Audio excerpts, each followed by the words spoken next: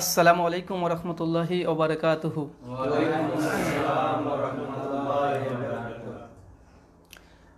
আলহামদুলিল্লাহি রাব্বিল আলামিন ওয়াসসালাতু ওয়াসসালামু আলা রাসূলিহিল আমিন ওয়া আলা আলিহি ওয়া সাহবিহি আজমাইন, আম্মা বাদ।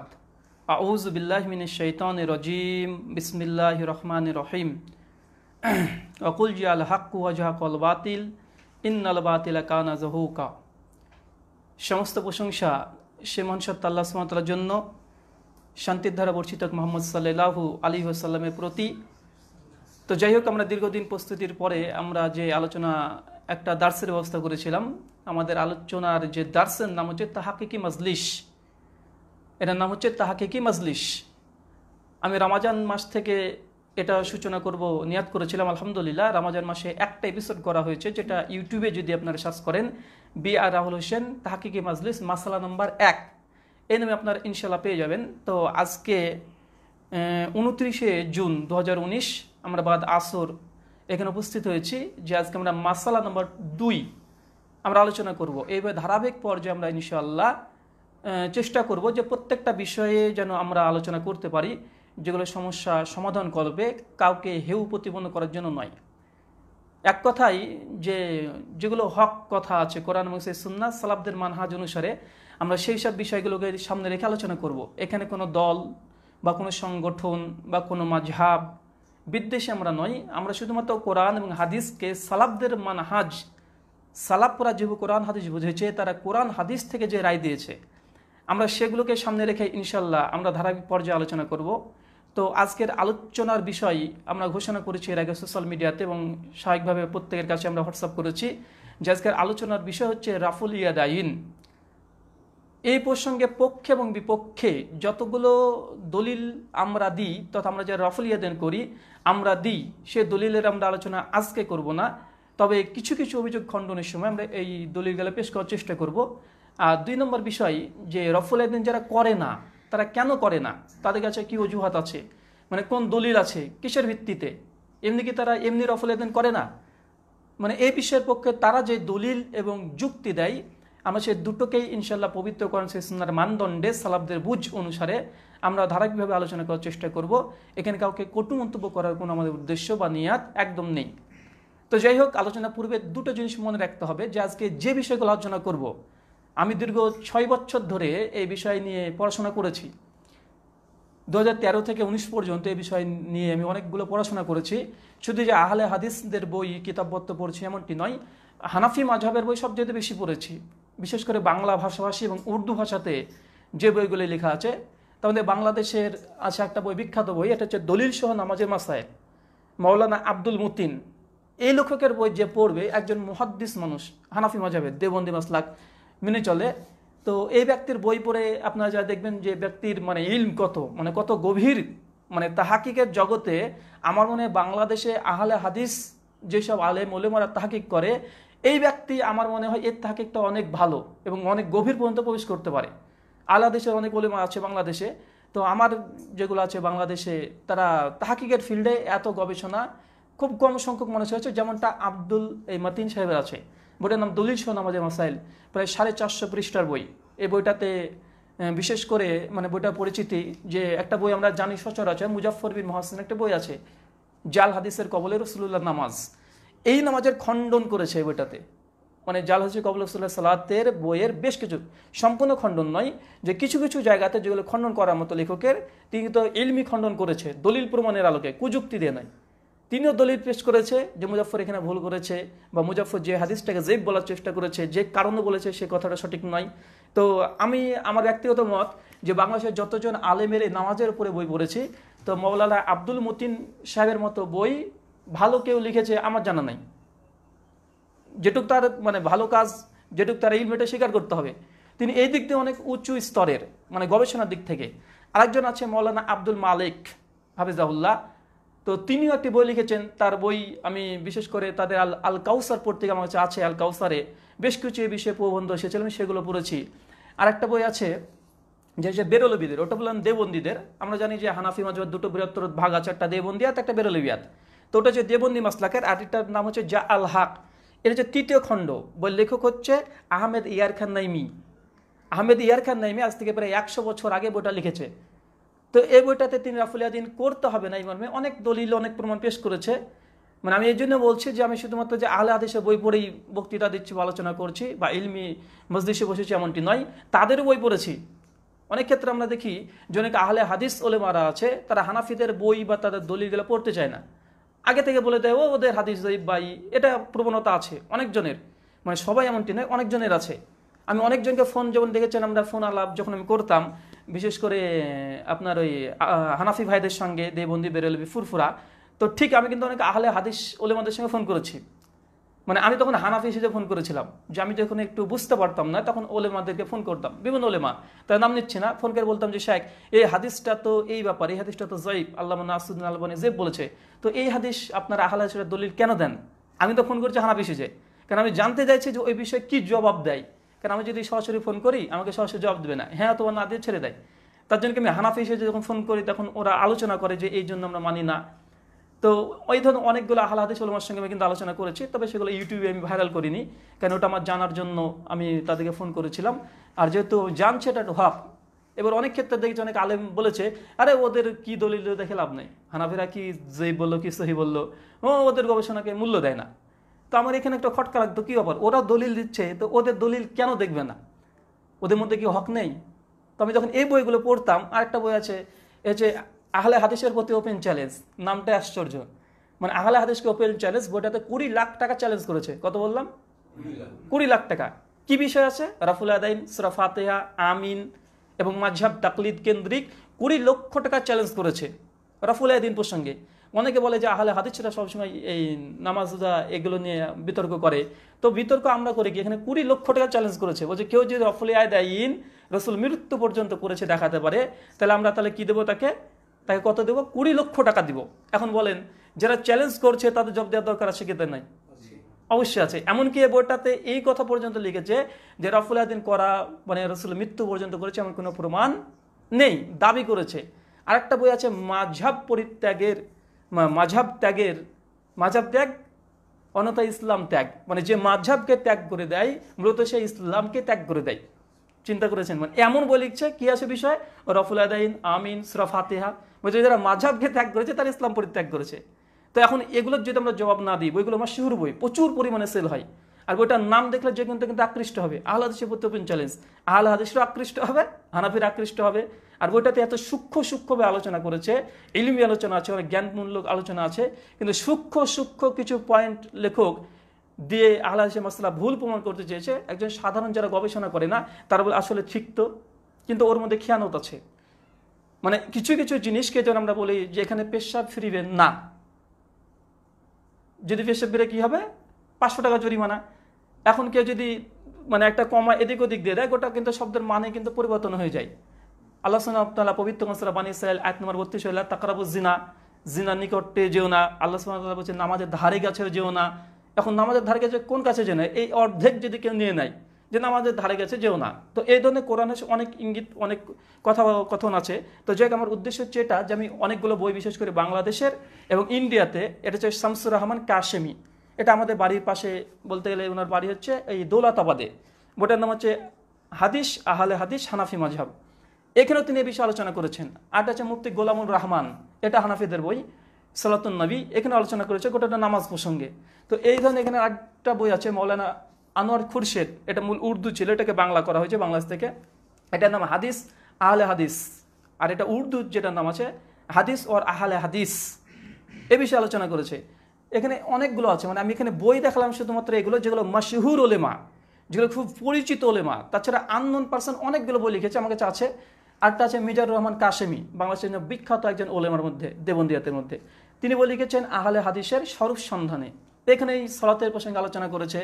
আর যে হানাফিদের কোরআন হাদিসের আলোকে হানাফিদের নামাজ, এগুলো নাসিরউদ্দিন চাঁদপুরীর সাহেবের আছে, আমাদের পশ্চিমবাংলা বিখ্যাত আলেম, সকলে জানে দেবন্দিয়াতের মধ্যে উনি বিখ্যাত আলেম। আর নাসিরউদ্দিন চাঁদপুরী প্রসঙ্গে আমার ব্যক্তিগত মতামত যে তার লেখার যা ভাষা, মানে তিনি যেভাবে লিখতে পারেন, মানে ওনার মতো লেখক মানে বাংলা ভাষাটা দেখা যায় না। বৈশিষ্ট্য হচ্ছে এটাই যে তিনি 2-3 লাইনে অনেক কিছু লিখতে পারে। মানে কিছু ব্যক্তির আছে না যে সাহিত্য ঝংকার এতটাই যে 2-3টে লাইন লিখবে কিন্তু 1 পৃষ্ঠার মতো কাজ হয়ে যায়। তো নাসিরুদ্দিন চাঁদপুরি মানে তার লেখা বা তার সাহিত্য এতটাই মানে সুন্দর যে তিনি মাত্র 10 পৃষ্ঠাতে রফুল আয়াদিন প্রসঙ্গে আলোচনা করে, মানে তাদের দলিল দেবে, আমাদের দলিল দেবে, খণ্ডন করবে, সমস্ত কিছু করে ফেলতে পারে। কিন্তু অনেক আছে যে রফুল আয়াদিন প্রসঙ্গে 100-150 পৃষ্ঠা বই লিখে, কিন্তু তিনি 10 পৃষ্ঠাতে যতগুলো সমাধান করতে পারে বিকল্পকে নেই। এবং তিনি সালাফদের পক্ষ থেকে অনেক দলিল প্রমাণ দিতে পারে, আর প্রত্যেকটা দলিল প্রমাণ কিন্তু রেফারেন্স ভিত্তিক, পৃষ্ঠা নম্বর, হাদিস নম্বর, পৃষ্ঠা নম্বর, হাদিস নম্বর, এবং সালাফদের মানহাজ অনুসারে, পবিত্র গ্রন্থে সুন্নাহ এবং আসমা রিজাল অনুসারে কিন্তু আলোচনা করে। তো আমি শুধুমাত্র এগুলো দেখালাম যেসব ওলেমারা হানাফিদের মধ্যে গবেষণাধর্মী বই লিখেছে এবং দলিল প্রমাণ সহকারে। আর তাছাড়া কয়েকশো বই আমার কাছে এরকম হানাফি ভাইদের আছে যারা দলিল প্রমাণ নেই বা কোনো তাহাকিক নেই এই ধরনের। তো আমি এই জন্য বলি যে আমি আহলে হাদিসের পক্ষ থেকে যতগুলো বই পড়েছি তার চাইতে ওলেমায়ে হানাফ, দেওবন্দি, বেরেলভি এদের বই সবচেয়ে বেশি পড়েছি। কেন? এর কারণ আছে, ইনশাল্লাহ একদিন আমরা এই বিষয়ে আলোচনা করব যে ওলেমায়ে দেওবন্দিয়া তার বেরেলভিয়াতের বই মানে আমরা কেন মানে আমি কেন পড়েছি আর তাদের কাছ থেকে আমি কী কী উপকার লাভ করেছি। তো যাই হোক, যে তাদের বইয়ের মধ্যে অনেক যে জ্ঞান গর্ভ আলোচনা আছে আমরা সেগুলোকে সামনে রেখে আলোচনা করব। আর আলোচনার আজকে বিষয় হচ্ছে 2 নম্বর, মানে প্রথমে জানা উচিত যে আজকে যে বিষয়ে আমি রেফারেন্স দেব, আলোচনার ক্ষেত্রে রেফারেন্স ব্যবহার করতে হবে। বুখারী, মুসলিম, আবু দাউদ, তিরমিজি, ইবনে মাজাহ, নাসাঈ, বাইহাকি, শুআবুল ঈমান, অনেকগুলো গ্রন্থ আছে। তো বিশেষ করে কিতাবে সিত্তা, বুখারী, মুসলিম, আবু দাউদ, তিরমিজি, ইবনে মাজাহ আর নাসাঈ, এই 6টা হাদিসের গ্রন্থ থেকে যখন রেফারেন্স দেব, অনেক মানুষ অভিযোগ করে যে রেফারেন্স মিলে না, আমরা কোথা থেকে রেফারেন্স দিই। তো মূলত আজকে যতগুলো রেফারেন্স ব্যবহার করব 3টে প্রকাশনী থেকে। এক দারুস সালাম, যেটা গোটা বিশ্ব জগতের মধ্যে পরিচিত একটা প্রকাশনী, আরেকটা হচ্ছে দারুল ইলম, যেটা হচ্ছে আমাদের মুম্বাই আছে, আর হচ্ছে বৈরত প্রকাশনী, যেটা সৌদি থেকে সবচেয়ে বইগুলো বেশি ছাপানো হয়। এই 3টে জায়গা, এই 3টে জায়গা থেকে যে বইগুলো ছাপানো হচ্ছে সেখানকার রেফারেন্স দেবো। আর যারা বাংলা ভাষাভাষী আছে তাদের জন্য বুখারী রেফারেন্সটা মিলবে তৌহিদ প্রকাশনী। কোন প্রকাশনী? তৌহিদ প্রকাশনী। আর আবু দাউদ, তিরমিজি, ইবনে মাজাহ, নাসাঈ, এগুলো যে রেফারেন্সগুলো বাংলাতে মিলবে, বিশেষ করে আল্লামা নাসরুদ্দিন আলবানী রাহিমাহুল্লাহর তাহাকিক অনুযায়ী যেগুলো বাংলাতে এসেছে। কথা বুঝতে পারলেন? যে কোনো প্রকাশনী হোক, যখন আমরা আবু দাউদ, তিরমিজি, ইবনে মাজাহ, নাসাঈর দলিল প্রমাণ দেবো, তখন আল্লামা নাসরুদ্দিন আলবানী রাহিমাহুল্লাহ মানে তাহাকিককৃত যেই নুসখাগুলো এসেছে আমাদের বাংলা ভাষাতে, সেগুলোরই আমরা আজকে আলোচনা করব, মানে দলিল প্রমাণ দিব। আর এর সঙ্গে সঙ্গে বিশেষ করে 3 জন মুহাদ্দিসের কথা নকল করব। এক ইমাম নাসরুদ্দিন আলবানী রাহিমাহুল্লাহ, মুতাফা 1420 হিজরি, মানে কিছুদিন আগে মৃত্যুবরণ করলেন, এখন 1440 চলছে। শুআইব আরনাউত রাহিমাহুল্লাহ, এতে 1 বছর আগে মৃত্যুবরণ করলেন। আরেকটা হচ্ছে হাফেজ জুবার আলী জাই রাহিমাহুল্লাহ, পাকিস্তানের একজন বিখ্যাত মুহাদ্দিস, তিনি 2013 দিকে ডিসেম্বর মাসে তিনি ইন্তেকাল করেছেন, মৃত্যুবরণ করেছে। এই 3 জন মুহাদ্দিস বিশেষ করে আবু দাউদ, তিরমিজি, ইবনে মাজাহ, নাসাঈ, মিশকাত, এই 5টা গ্রন্থকে মুকাম্মাল তাহকিক করেছে। কথা বুঝতে পারলেন? তো যারা উর্দু ভাষী তারা দারুল ইলম থেকে দেখবে যে রেফারেন্স মিলাতে চায়, যারা আরবি তারা বৈরত থেকে দেখবে, যারা বাঙালি আছে তারা বিশেষ করে আলবান নাসরুদ্দিন আলবানীর যেসব তাহকিককৃত গ্রন্থগুলো আছে এগুলো থেকে তারা দলিলগুলো প্রত্যেকটা রেফারেন্স মিলে যাবে। আর যারা ওলেমা আছে তা যদি মাকতাবায়ে শামেলা থেকে দেখে তো সমস্ত রেফারেন্সগুলো মিলে যাবে। মূলত আমার গবেষণা মাকতাবায়ে শামেলা থেকে আমি প্রত্যেকটা রেফারেন্স নিয়েছি, এটা হচ্ছে রেফারেন্সের বিষয়। আর আজকে আরেকটা পয়েন্ট, যে আজকের আলোচনার পরে বা আলোচনা চলা অবস্থায় যদি কোনো প্রশ্ন আসে, এখন প্রশ্ন করা যাবে না সরাসরি, একজনই প্রশ্ন করবে, আমাদের শাহাবুল ভাই আজকে আছে, উনি শুধুমাত্র প্রশ্ন করবে।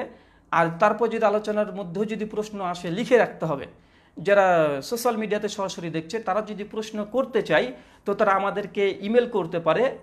আমরা সপ্তাহে 2 দিন আমরা ইমেল খুলব। ইমেল হচ্ছে rahulhossain00@gmail.com।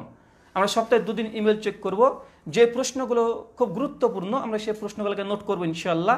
আমরা পরবর্তী যখন তাহকিকি মাজলিসে আবার বসবো সেই সময়তে সেই প্রশ্নের আমরা উত্তর দিব। আর যারা অনর্থক কমেন্ট করবে ফেসবুকে বা সোশ্যাল মিডিয়াতে তাদেরকে আমরা এড়িয়ে যাব, কারণ তাদের সঙ্গে আমাদের কোনো মানে তাদের কথার কোনো জবাব দেওয়ার প্রয়োজন নেই। যারা ইলমি আলোচনা করবে তাদের শুধুমাত্র জবাব দিব। প্রশ্ন করার জন্য আমাদের ইমেল নাম্বার rahulhossain00@gmail.com। আর এখন যারা সরাসরি দেখছে তারা অনেকে প্রশ্ন করতে পারে, আমরা এদিকে এখন আমরা তাকাবো না। আর গুরুত্বপূর্ণ প্রশ্ন হলে আমরা পরবর্তী সময়তে সেই মেসেজগুলো দেখে পরবর্তী সময়তে আমরা এর জবাব ইনশাআল্লাহ দেওয়ার চেষ্টা করব। তবে ইলমি দলিল ভিত্তিক প্রশ্ন হতে হবে, অন্যথায় ফাউল যদি প্রশ্ন করে আমরা সেগুলোকে দৃষ্টিপাত করব না। এটা হচ্ছে আমাদের আজকে মানে সার্বিক প্রতিদিনের আলোচনার মূল বিষয়। তো যাই হোক, রাফুল ইয়াদাইন প্রসঙ্গে প্রথম যেই বিষয়, প্রথম আমরা আলোচনা করব যে রাফুল ইয়াদাইন, রাফা মানে হচ্ছে উত্তোলন করা, মানে তোলা। ইয়াদ মানে হাত, ইয়াদাইন মানে দুই হাত। কথা বুঝতে পারলেন? রাফুল ইয়াদাইন মানে দুই হাতকে উত্তোলন করা। কোন সময়তে? ফিস সলাত, সলাতের মধ্যে। তো এই সলাতের মধ্যে দুই হাতকে উত্তোলন করা সাধারণত আমরা দেখি যে প্রথম তাকবীরে আমরা রাফুল ইয়াদাইন করি। এটা নিয়ে হানাফি, শাফি, মালিকি, হাম্বেলি, আহলে তাশাইয়্যু তথা শিয়াপন্থী যারা আছে তাদের মধ্যে ইখতিলাফ নেই। তারা কিন্তু প্রথমে রাফুল ইয়াদাইন করে, কিন্তু আহলে তাশাইয়্যু শিয়া যারা আছে তারা কিন্তু তাকবীর তাহরিমের উপরে হাত বাঁধে না। কথা বুঝতে পারলেন? তারা কিন্তু হাত ছেড়ে দেয়। যেন অনেক মালিকিদেরকে দেখা যায় আফ্রিকার যে মালিকি মাযহাব যারা মানে তারা কিন্তু আল্লাহু আকবার বলে সরাসরি হাতটাকে ঝুলে দেয়। ইব্রাহিম নাখয়ী থেকে একটা বর্ণনা আছে মুসনাদ ইবনে আবি শাইবাতে যে তিনি এমনটি করতেন, যদি যায়িফ। তো শিয়াপন্থী যারা আছে তারা কিন্তু এই রাফুল ইয়াদাইনটা করে, কিন্তু হাত বাঁধে না। আর আমাদের ইখতিলাফ কিন্তু প্রথম রাফুল ইয়াদাইন নিয়ে নয়। প্রথম কিন্তু রাফুল হয় কি হয় না? প্রত্যেক কিন্তু নামাজে প্রথম কিন্তু রাফুল ইয়াদাইন করে। তো এই রাফুল ইয়াদাইন নিয়ে আহলুস সুন্নাহ ওয়াল জামা এবং আহলে তাশাইয়্যু শব্দ যখন ব্যবহার করব তখন কাদেরকে বোঝাবো? শিয়াপন্থী। কথা বুঝতে পারলেন? আহলে সুন্নাহ ওয়াল জামাত যখন ব্যবহার করব সেই সময় বুঝতে হবে এই আহলুস সুন্নাহ ওয়াল জামাতের মধ্যে হানাফি, শাফি, মালিকি, হাম্বলি, আহলে হাদিস এবং হানাফিদের মধ্যে যতগুলো দল আছে, শাফিদের মধ্যে যতগুলো দল আছে সবগুলো আহলে হাদিসের আহলুস সুন্নাহর মধ্যে অন্তর্ভুক্ত। আর যখন আহলে তাশাইয়্যু ব্যবহার করব তো শিয়াদের মধ্যে যতগুলো দল আছে সবগুলো এর মধ্যে মানে আবদ্ধ আছে। তো আহলুস সুন্নাহ যখন বলবো তখন বুঝে নিতে হবে হানাফি, শাফি, মালিকি, হাম্বলি, আহলে হাদিস সকলে একমত। তো প্রথম তাকবীরের ব্যাপারে উম্মতের মধ্যে কোনো ইখতিলাফ নেই, না আহলে হাদিসের মধ্যে ইখতিলাফ আছে, না আহলুস সুন্নাহ ওয়াল জামাত, না অথবা আহলে তাশাইয়্যু, সকলে একমত। ইখতিলাফ হচ্ছে এখানে যে আমরা রুকুতে যাওয়ার সময় এবং রুকু থেকে ওঠার সময় আমরা রাফুল ইয়াদাইন করি, আর 4 রাকাত নামাজ বিশিষ্টতে আমরা তৃতীয় রাকাত মানে প্রথম যে তাশাহুদ পড়ছি আমরা আত্মিয়াতু পড়ছি, উঠে দাঁড়াই, তখন একবার রাফুল ইয়াদাইন করি। বুঝতে পারলেন? 4 রাকাত বিশিষ্ট নামাজে, কিন্তু 2 রাকাত বিশিষ্ট নামাজে আমরা কিন্তু এটা করতে হয় না। তো আমরা যে এই আমলটা করি এই পক্ষে আজকে আমরা শুধু প্রথমে 2টো দলিল দিব। কয়টা? 2টো দলিল দেব, বেশি দলিলের প্রয়োজন নেই। কেননা যে অভিযোগটা আছে, হানাফিরা অভিযোগ করে যে না রাফুল ইয়াদাইন জায়েজ ছিল প্রথম জামানাতে, শেষ জামানাতে এটা মানসুখ হয়েছে। তার মানে তারা তো স্বীকার করছে যে রাফুল ইয়াদাইন ইসলামে ছিল, তাই তো? তার মানে আমাদের দলিল দেওয়ার দরকার নেই, যেহেতু তারা এখানে একমত যে না রাফুল ইয়াদাইন এটা শরীয়তে জায়েজ ছিল, তার জন্য দলিল দেওয়ার কোনো জরুরত নাই। তারপরে 2টো এমন দলিল দেব যে 2টো দলিলের বিশেষ করে সালাফরা কি মন্তব্য করেছে।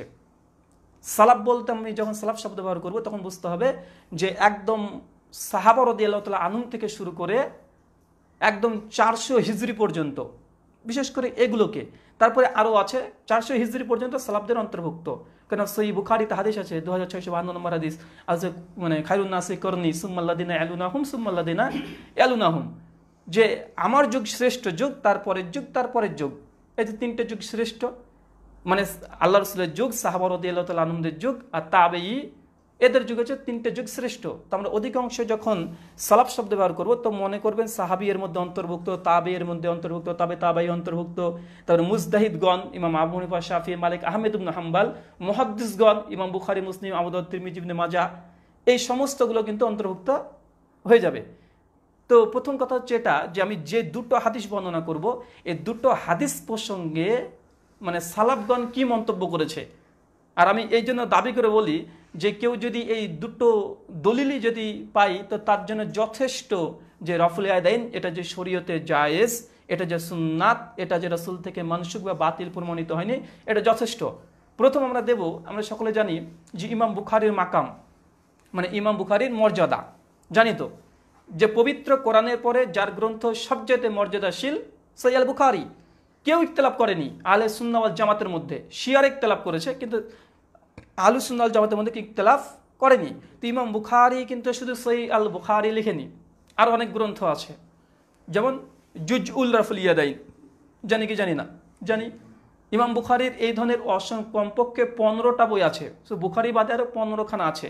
রিজাল শাস্ত্রের উপরে তারিখুল কাবির আছে, ইমাম বুখারীর তারিখুল জুয়াফা আছে, মানে এই ধরনের অনেকগুলো বই আছে।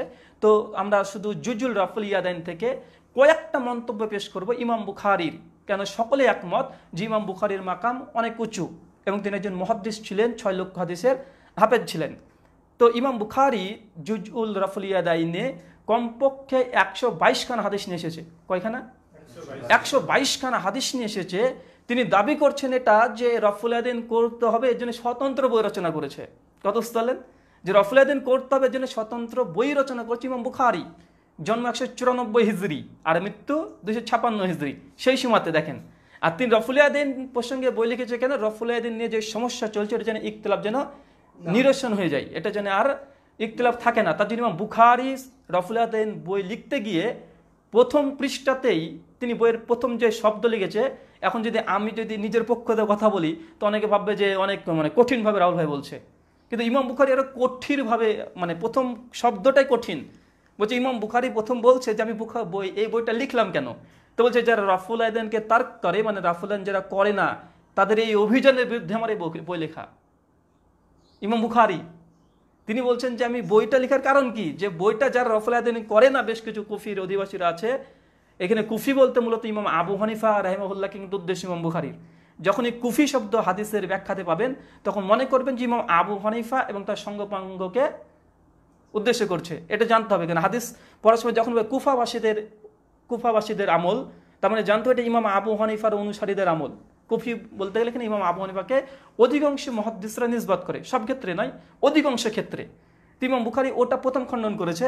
জুজুল রফুল আদাইন, এই যে জুজুল রফুল আদাইন, এটা বাংলাদেশ থেকে অনুবাদ হয়েছে। আমি শুধুমাত্র ইমাম বুখারীর কয়েকটা কথা পড়বো আর একটা হাদিস পড়বো, তাহলে বুঝতে পারবেন যে তিনি রফুল আদাইনকে কত গুরুত্ব দিতেন। আর প্রথম যে হাদিসটা নিয়ে এসেছে হযরত আলী রাদিয়াল্লাহু তাআলা আনহুর পক্ষ থেকে। কার বললাম? রফুল আদাইন যে করতে হবে, ইমাম বুখারী জুজুল রফুল আদাইনে প্রথম যে দলিল নিয়ে এসেছে হযরত আলী রাদিয়াল্লাহু তাআলা আনহু। কেন নিয়ে আসলেন? অন্য সাহাবী থেকে নিয়ে আসতে পারতো তো। অথচ সেই বুখারীতে ইবনু ওমরের সূত্রে হাদিস নিয়ে এসেছে, অনেকজন সাহাবী রফুল আদাইন প্রসঙ্গে হাদিস বর্ণনা করেছে। আলী রাদিয়াল্লাহু তাআলা আনহু নিয়ে আসলেন কেন? সুনান ইবনে মাজাহতে একটা হাদিস আছে, 174 নম্বর হাদিস। আল্লাহ রাসূল সাল্লাল্লাহু আলাইহি ওয়াসাল্লাম বলেছেন যে আমার উম্মতের মধ্যে আলী রাদিয়াল্লাহু তাআলা আনহু তিনি একজন ফকিহ, তিনি ইখতিলাফের বিষয়ে তিনি যে সিদ্ধান্ত দেয় সেটা একদম তার তিনি যে ইজতিহাদ করতে পারেন, যে গবেষণা করতে পারেন, এটা শ্রেষ্ঠ, এটা একদম বারহা। আমাজান আয়েশা রাদিয়াল্লাহু তাআলা আনহাকে একজন প্রশ্ন করা হচ্ছে, একজন প্রশ্ন করেছে যে আমাজান যে আমি মাসা কিভাবে করব, মাসা করার পদ্ধতি কি? তো আমাজান বলছে তুমি আলীর কাছে যাও। কেন? আলী সবচেয়ে বড় ফকিহ। যত ইখতিলাফি বিষয় হয় আলী রাদিয়াল্লাহু তাআলা আনহুর গবেষণা অনেক বেশি। তার জন্য ইমাম বুখারী প্রথম, যেহেতু যে ইখতিলাফ আছে আর হাদিস আল্লাহ রাসূল বলেছে যে আলী রাদিয়াল্লাহু তাআলা হচ্ছে সবচেয়ে মুজতাহিদ একজন গবেষক, তিনি চূড়ান্ত সিদ্ধান্ত দিতে পারেন। এই জন্য কিন্তু ইমাম বুখারী প্রথম কিন্তু নকল করে দিলেন হযরত আলী থেকে, যে উম্মতের মধ্যে সমস্যা যেন সমাধান হয়ে যায়। আরেকটা কারণ সুনান তিরমিজি হাদিস নম্বর 2641, সুনান আবু দাউদ কিতাবুস সুন্নাহ হাদিস নম্বর 4507। অনেক জায়গায় হাদিসটা আছে, আল্লাহ রাসূল বলছে যে আলাইকুম বিসুন্নতি ওয়া সুন্নাতি খোলাফায়ে রাশিদিন ওয়া মাহদিন, আমার সুন্নাত তোমাদের জন্য অপরিহার্য এবং আমার খোলাফায়ে রাশিদিনের সুন্নাত অপরিহার্য। তো আলী রাদিয়াল্লাহু তাআলা আনহু তিনি খোলাফায়ে রাশিদার অন্তর্ভুক্ত নয়? অন্তর্ভুক্ত। তো ইমাম বুখারী যখন কোন হাদিস রচনা করে, প্রত্যেকটা হাদিস কেন নিয়ে আসলো এরও একটা কারণ আছে। ইমাম বুখারী এই হাদিসটা কেন নিয়ে আসলো এটারও একটা কারণ আছে। ইমাম বুখারী একটা হাদিস নিয়ে এসছে কিন্তু অধ্যায় রচনা করছে, অধ্যায় কেন রচনা করছে এর কিন্তু একটা কারণ আছে। ইনশাআল্লাহ আমি একদিন আলোচনা করব ইমাম বুখারীর জীবনী এবং সেই বুখারী মর্যাদা, এ প্রসঙ্গে ইনশাআল্লাহ একদিন বিস্তারিত আলোচনা করব যে ইমাম বুখারী কেন হাদিসের গ্রন্থ রচনা করলেন। সম্পূর্ণ ইনশাআল্লাহ ডিটেলস আমরা কয়েক ঘন্টা ব্যাপী আলোচনা করব। তাতে বুঝতে পারবেন যে ইমাম বুখারী কত সূক্ষ্ম জিনিসকে তিনি চেষ্টা করেছেন মানুষের সামনে ফুটিয়ে তুলতে, কিন্তু আমরা অনেকে জানি না।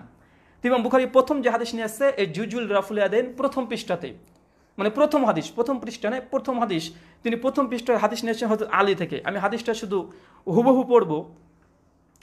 প্রথম হাদিস বলছে আলী বিন আবি তালেব থেকে বর্ণনা করা হয়েছে যে রাসূল সাল্লাল্লাহু আলাইহি ওয়াসাল্লাম যখন তাকবীরে তাহরিমার জন্য তাকবীর বলতেন তখন কাঁধ বরাবর হাত ওঠাতেন। যখন তিনি রুকু করার ইচ্ছে পোষণ করতেন তখনও রুকু এবং রুকু থেকে মাথা ওঠাতেন তখনও ওই রূপ করতেন। আর যখন 2 রাকাত শেষে তৃতীয় রাকাতে উঠতেন, বুঝতে পারছেন, অনুরূপ করতেন। আলী রাদিয়াল্লাহু তাআলা আনহুর এই একটা হাদিস দিয়ে বলেন তো আমাদের সমস্ত আমল প্রমাণিত হলো কি হলো না? প্রথম তাকবীর রফুল আদাইন করতেন, রুকুতে যেতেন রফুল আদাইন করতেন, রুকু থেকে যখন উঠতেন তখনও রফুল আদাইন করতেন। আর দ্বিতীয় রাকাত থেকে যখন দাঁড়াতেন তখনও রফুল আদাইন, তৃতীয় রাকাত আত্মীয়তার পরে যখন তৃতীয় রাকাতের জন্য দাঁড়াতেন সেই সময় রফুল আদাইন করতেন। তো বলতে এই যে দলিল, আর এই দলিলটাকে কেউ যায়িফ বলেনি, হাদিসটার মান হচ্ছে হাসান। ইমাম আবু দাউদ, সুনান আবু দাউদের 740 নম্বর হাদিসে এই হাদিসটা নিয়ে এসেছে। এই হাদিসটাকে নিয়ে আসা হয়েছে যে এই প্রসঙ্গে ইবনু খুজাইমাতে আছে 584 নম্বর হাদিস। এবং আল্লামা বদরুদ্দিন আইনি হানাফি, একজন দেওবন্দি মানে হানাফি আলেম, তিনি উমদাতুল কারি 5ম খণ্ড 277 পৃষ্ঠাকে সনদকে হাসান বলেছে। এই হাদিসটাকে কোনো মুহাদ্দিস যে বলেছে আমাদের জানা নাই। আর ইমাম বুখারী কিন্তু প্রথম রফুল ইয়াদাইন প্রসঙ্গে এই হাদিসটা কিন্তু তার কিতাবে নিয়ে এসেছে। এই হাদিস নিয়ে আসার পর ইমাম বুখারী মন্তব্যটা দেখেন।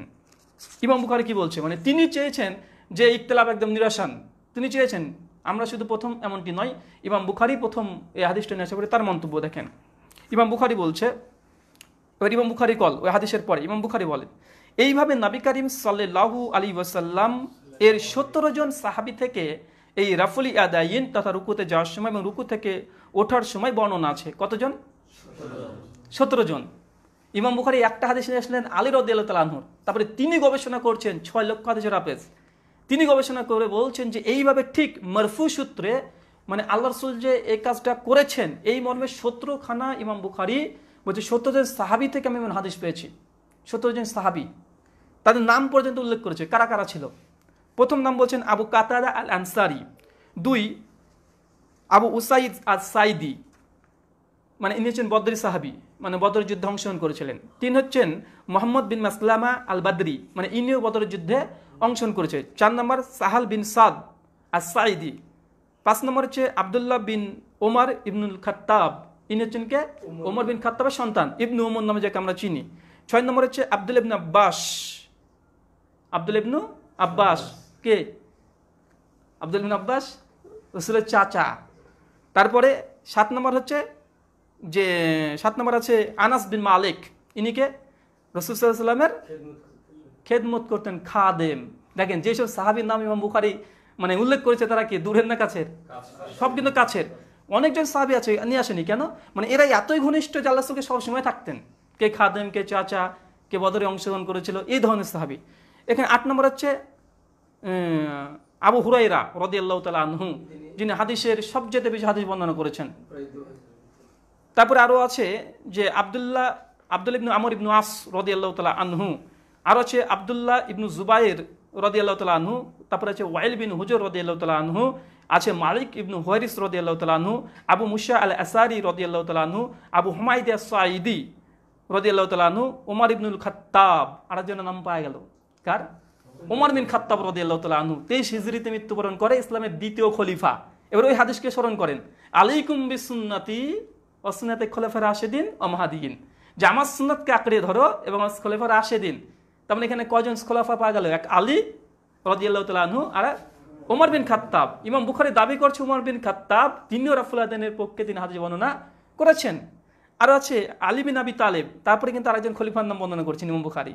আর 17 নাম হচ্ছে আবু দারদা রাদিয়াল্লাহু তাআলা আনহু। এই 17 জন সাহাবীর নাম অঙ্কন করে বলছি ইমাম বুখারী যে এদের থেকেও এই রাফুল ইয়াদাইন করার হাদিস আছে।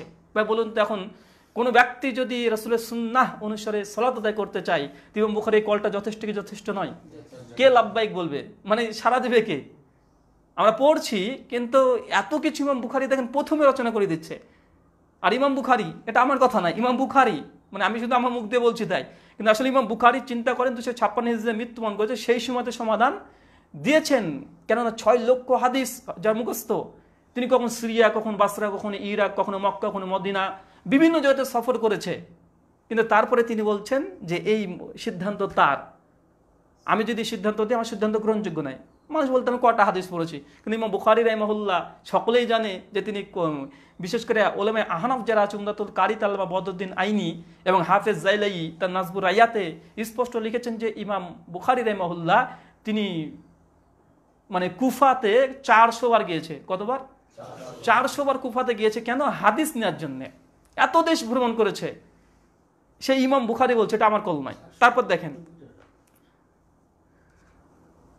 আরো বলছে, দেখেন তারপরে বলছে যে আল্লাহ নবীর কোন সাহাবীর সঙ্গে কোন সাহাবীর মত পার্থক্য করেনি এবং আহলে ইলম তথা উলামাগণের নিকট কোন একজন সাহাবী থেকে একথা প্রমাণিত নয় যে যে নবী করিম সাল্লাল্লাহু আলাইহি ওয়াসাল্লাম রাফুল ইয়াদাইন করতেন না।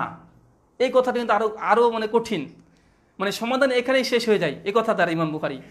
ইমাম বুখারী এটা লেখার পরে বলছে যে এই যে আমি বর্ণনা করলাম এই জিনিসটা যে রাফুল ইয়াদাইন করতে হবে, এর বিপক্ষে কোনো সাহাবী ছিল না যে রাফুল ইয়াদাইন করেনি।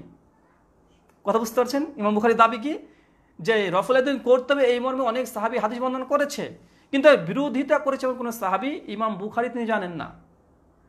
তারপরে বলছেন এখানে আরেকটা কথা, এবং ওলেমা মানে আহলে ইলম যারা ওলেমাগণের নিকটে কোনো একজন সাহাবী থেকে একথা প্রমাণিত নয় যে নবী করিম রফুল আদাইন করতেন না, মানে কোনো সাহাবী এই কথা দাবি করেনি। এটা কাদের দাবি? ইমাম বুখারী বলছে যে ওলেমাগণ, মানে ইমাম বুখারীর যতগুলো উস্তাদ আছে ধরেন, বা আরও সেই সময় যত সমসাময়িককালে উস্তাদ ছিল তারাও জানতেন না যে আল্লাহ সাল্লাল্লাহু আলাইহি ওয়াসাল্লাম করতেন না। তার মানে বোঝা যাচ্ছে ইমাম বুখারীর মৃত্যু 256 হিজরি, ইমাম বুখারীর কল, আল্লাহ সাল্লাল্লাহু মৃত্যুবরণ করে 11 হিজরিতে, ইমাম বুখারীর গবেষণা। তারপরে দেখেন এই কথা নিয়ে আসার পরে ইমাম বুখারী এখানে থামেনি, হাদিস বর্ণনা করেছে এবং এখন তারপরে তাবেঈদের কিছু কল নকল করেছে। তাবেঈ মানে যারা সাহাবীকে দেখেছে, তো তাবেঈদের 17 জন তাবেঈর নাম নিয়ে এসেছে তিনি, যারা রফুল আদাইন করতেন, করার ফতোয়াও দিতেন, বিখ্যাত বিখ্যাত তাবেঈ।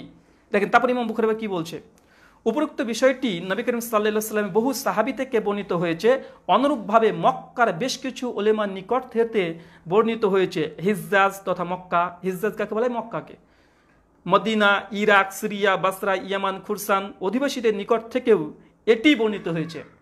ইমাম বুখারী হাদিসের জন্য বিভিন্ন জায়গাতে সফর করেছে, বলছে উপরোক্ত কথাটা আমি বিভিন্ন জায়গাতে গিয়েছি, তার মধ্যে মক্কা, মদিনা, ইরাক, সিরিয়া, ইয়ামান, খুরসান, তারা যতগুলো উলেমার সঙ্গে আমার দেখা হয়েছে তারা একই কথা বলেছে যে রাফুল আদাইন করতে হবে, এটা হাদিস সহিহ, সে বর্ণনা করেছে। তারপরে ইমাম বুখারী আবার বলছে, এবার কারা কারা বলেছে, ইমাম বুখারী থামেনি কিন্তু, যে কার কাছ থেকে শুনলাম, কোন উলেমারা বলেছে, যে প্রশ্ন আছে ইমাম বুখারী কার কাছ থেকে শুনেছে, মাজহুল অপরিচিত ব্যক্তি, ইমাম বুখারীর নামও করেছে। কি দেখেন 17 জনের কাছ থেকে ইমাম বুখারী তাবেঈদের মানে তাবাইন এদের কাছ থেকে তিনি শুনেছেন যে না রাফুল আদাইন করতে হবে, বিপক্ষে কোনো দলীয় প্রমাণ নেই। এবার দেখেন কি বলছে, যে কারা, তার মধ্যে প্রথমে হচ্ছে সাঈদ বিন জুবাইর, আতা বিন আবি রবাহ 110 হিজরিতে মৃত্যু। আতা বিন আবি রবাহর একটা পরিচয় আছে, তিনি হচ্ছেন ইমাম আবু হানিফা রাহিমাহুল্লাহর উস্তাদ। কার? ইমাম আবু হানিফা রাহিমাহুল্লাহ। আর ইমাম আবু হানিফা রাহিমাহুল্লাহ আতা বিন আবি রবাহ প্রসঙ্গে একটা বিখ্যাত উক্তি আছে, সেটা মুসনাদে আলী ইবনু জাদ হাদিস নম্বর 2060 এবং নাজবুর রায়াতে হাফেজ জাইলি একজন হানাফি বিদ্বান, আর উমদাতুল কারি আল্লামা বদরুদ্দিন আইনি তিনিও কিন্তু কথাটা নকল করেছেন। ইমাম আবু হানিফা রাহিমাহুল্লাহ মানে এই আতা বিন আবি রবাহ প্রসঙ্গে বলেছিলেন যে এই বিশ্ব জগতের মধ্যে আমি যতজন মানুষকে দেখেছি তার মধ্যে আতা বিন আবি রবাহর মতো উত্তম কোনো ব্যক্তিকে দেখি নাই। ইমাম আবু হানিফা রাহিমাহুল্লাহর কল যে আতা বিন আবি রবাহর মতো ভালো মানুষ, উত্তম মানুষ আমার 2 চোখ দ্বারা দেখি নাই। ইমাম আবু হানিফার কল এটা। এখান থেকে আরেকটা জিনিস প্রমাণিত হয় যে ইমাম আবু হানিফা তার মানে তাবেঈ ছিল না। ইমাম আবু হানিফা যে তাবেঈ ছিল না, অনেকে বলে ইমাম আবু হানিফা তাবেঈ ছিল, এখান থেকে এটা খণ্ড নয়। কেন? কারণ আতা বিন আবি রবাহ 110 হিজরিতে মৃত্যুবরণ করেছে, এক।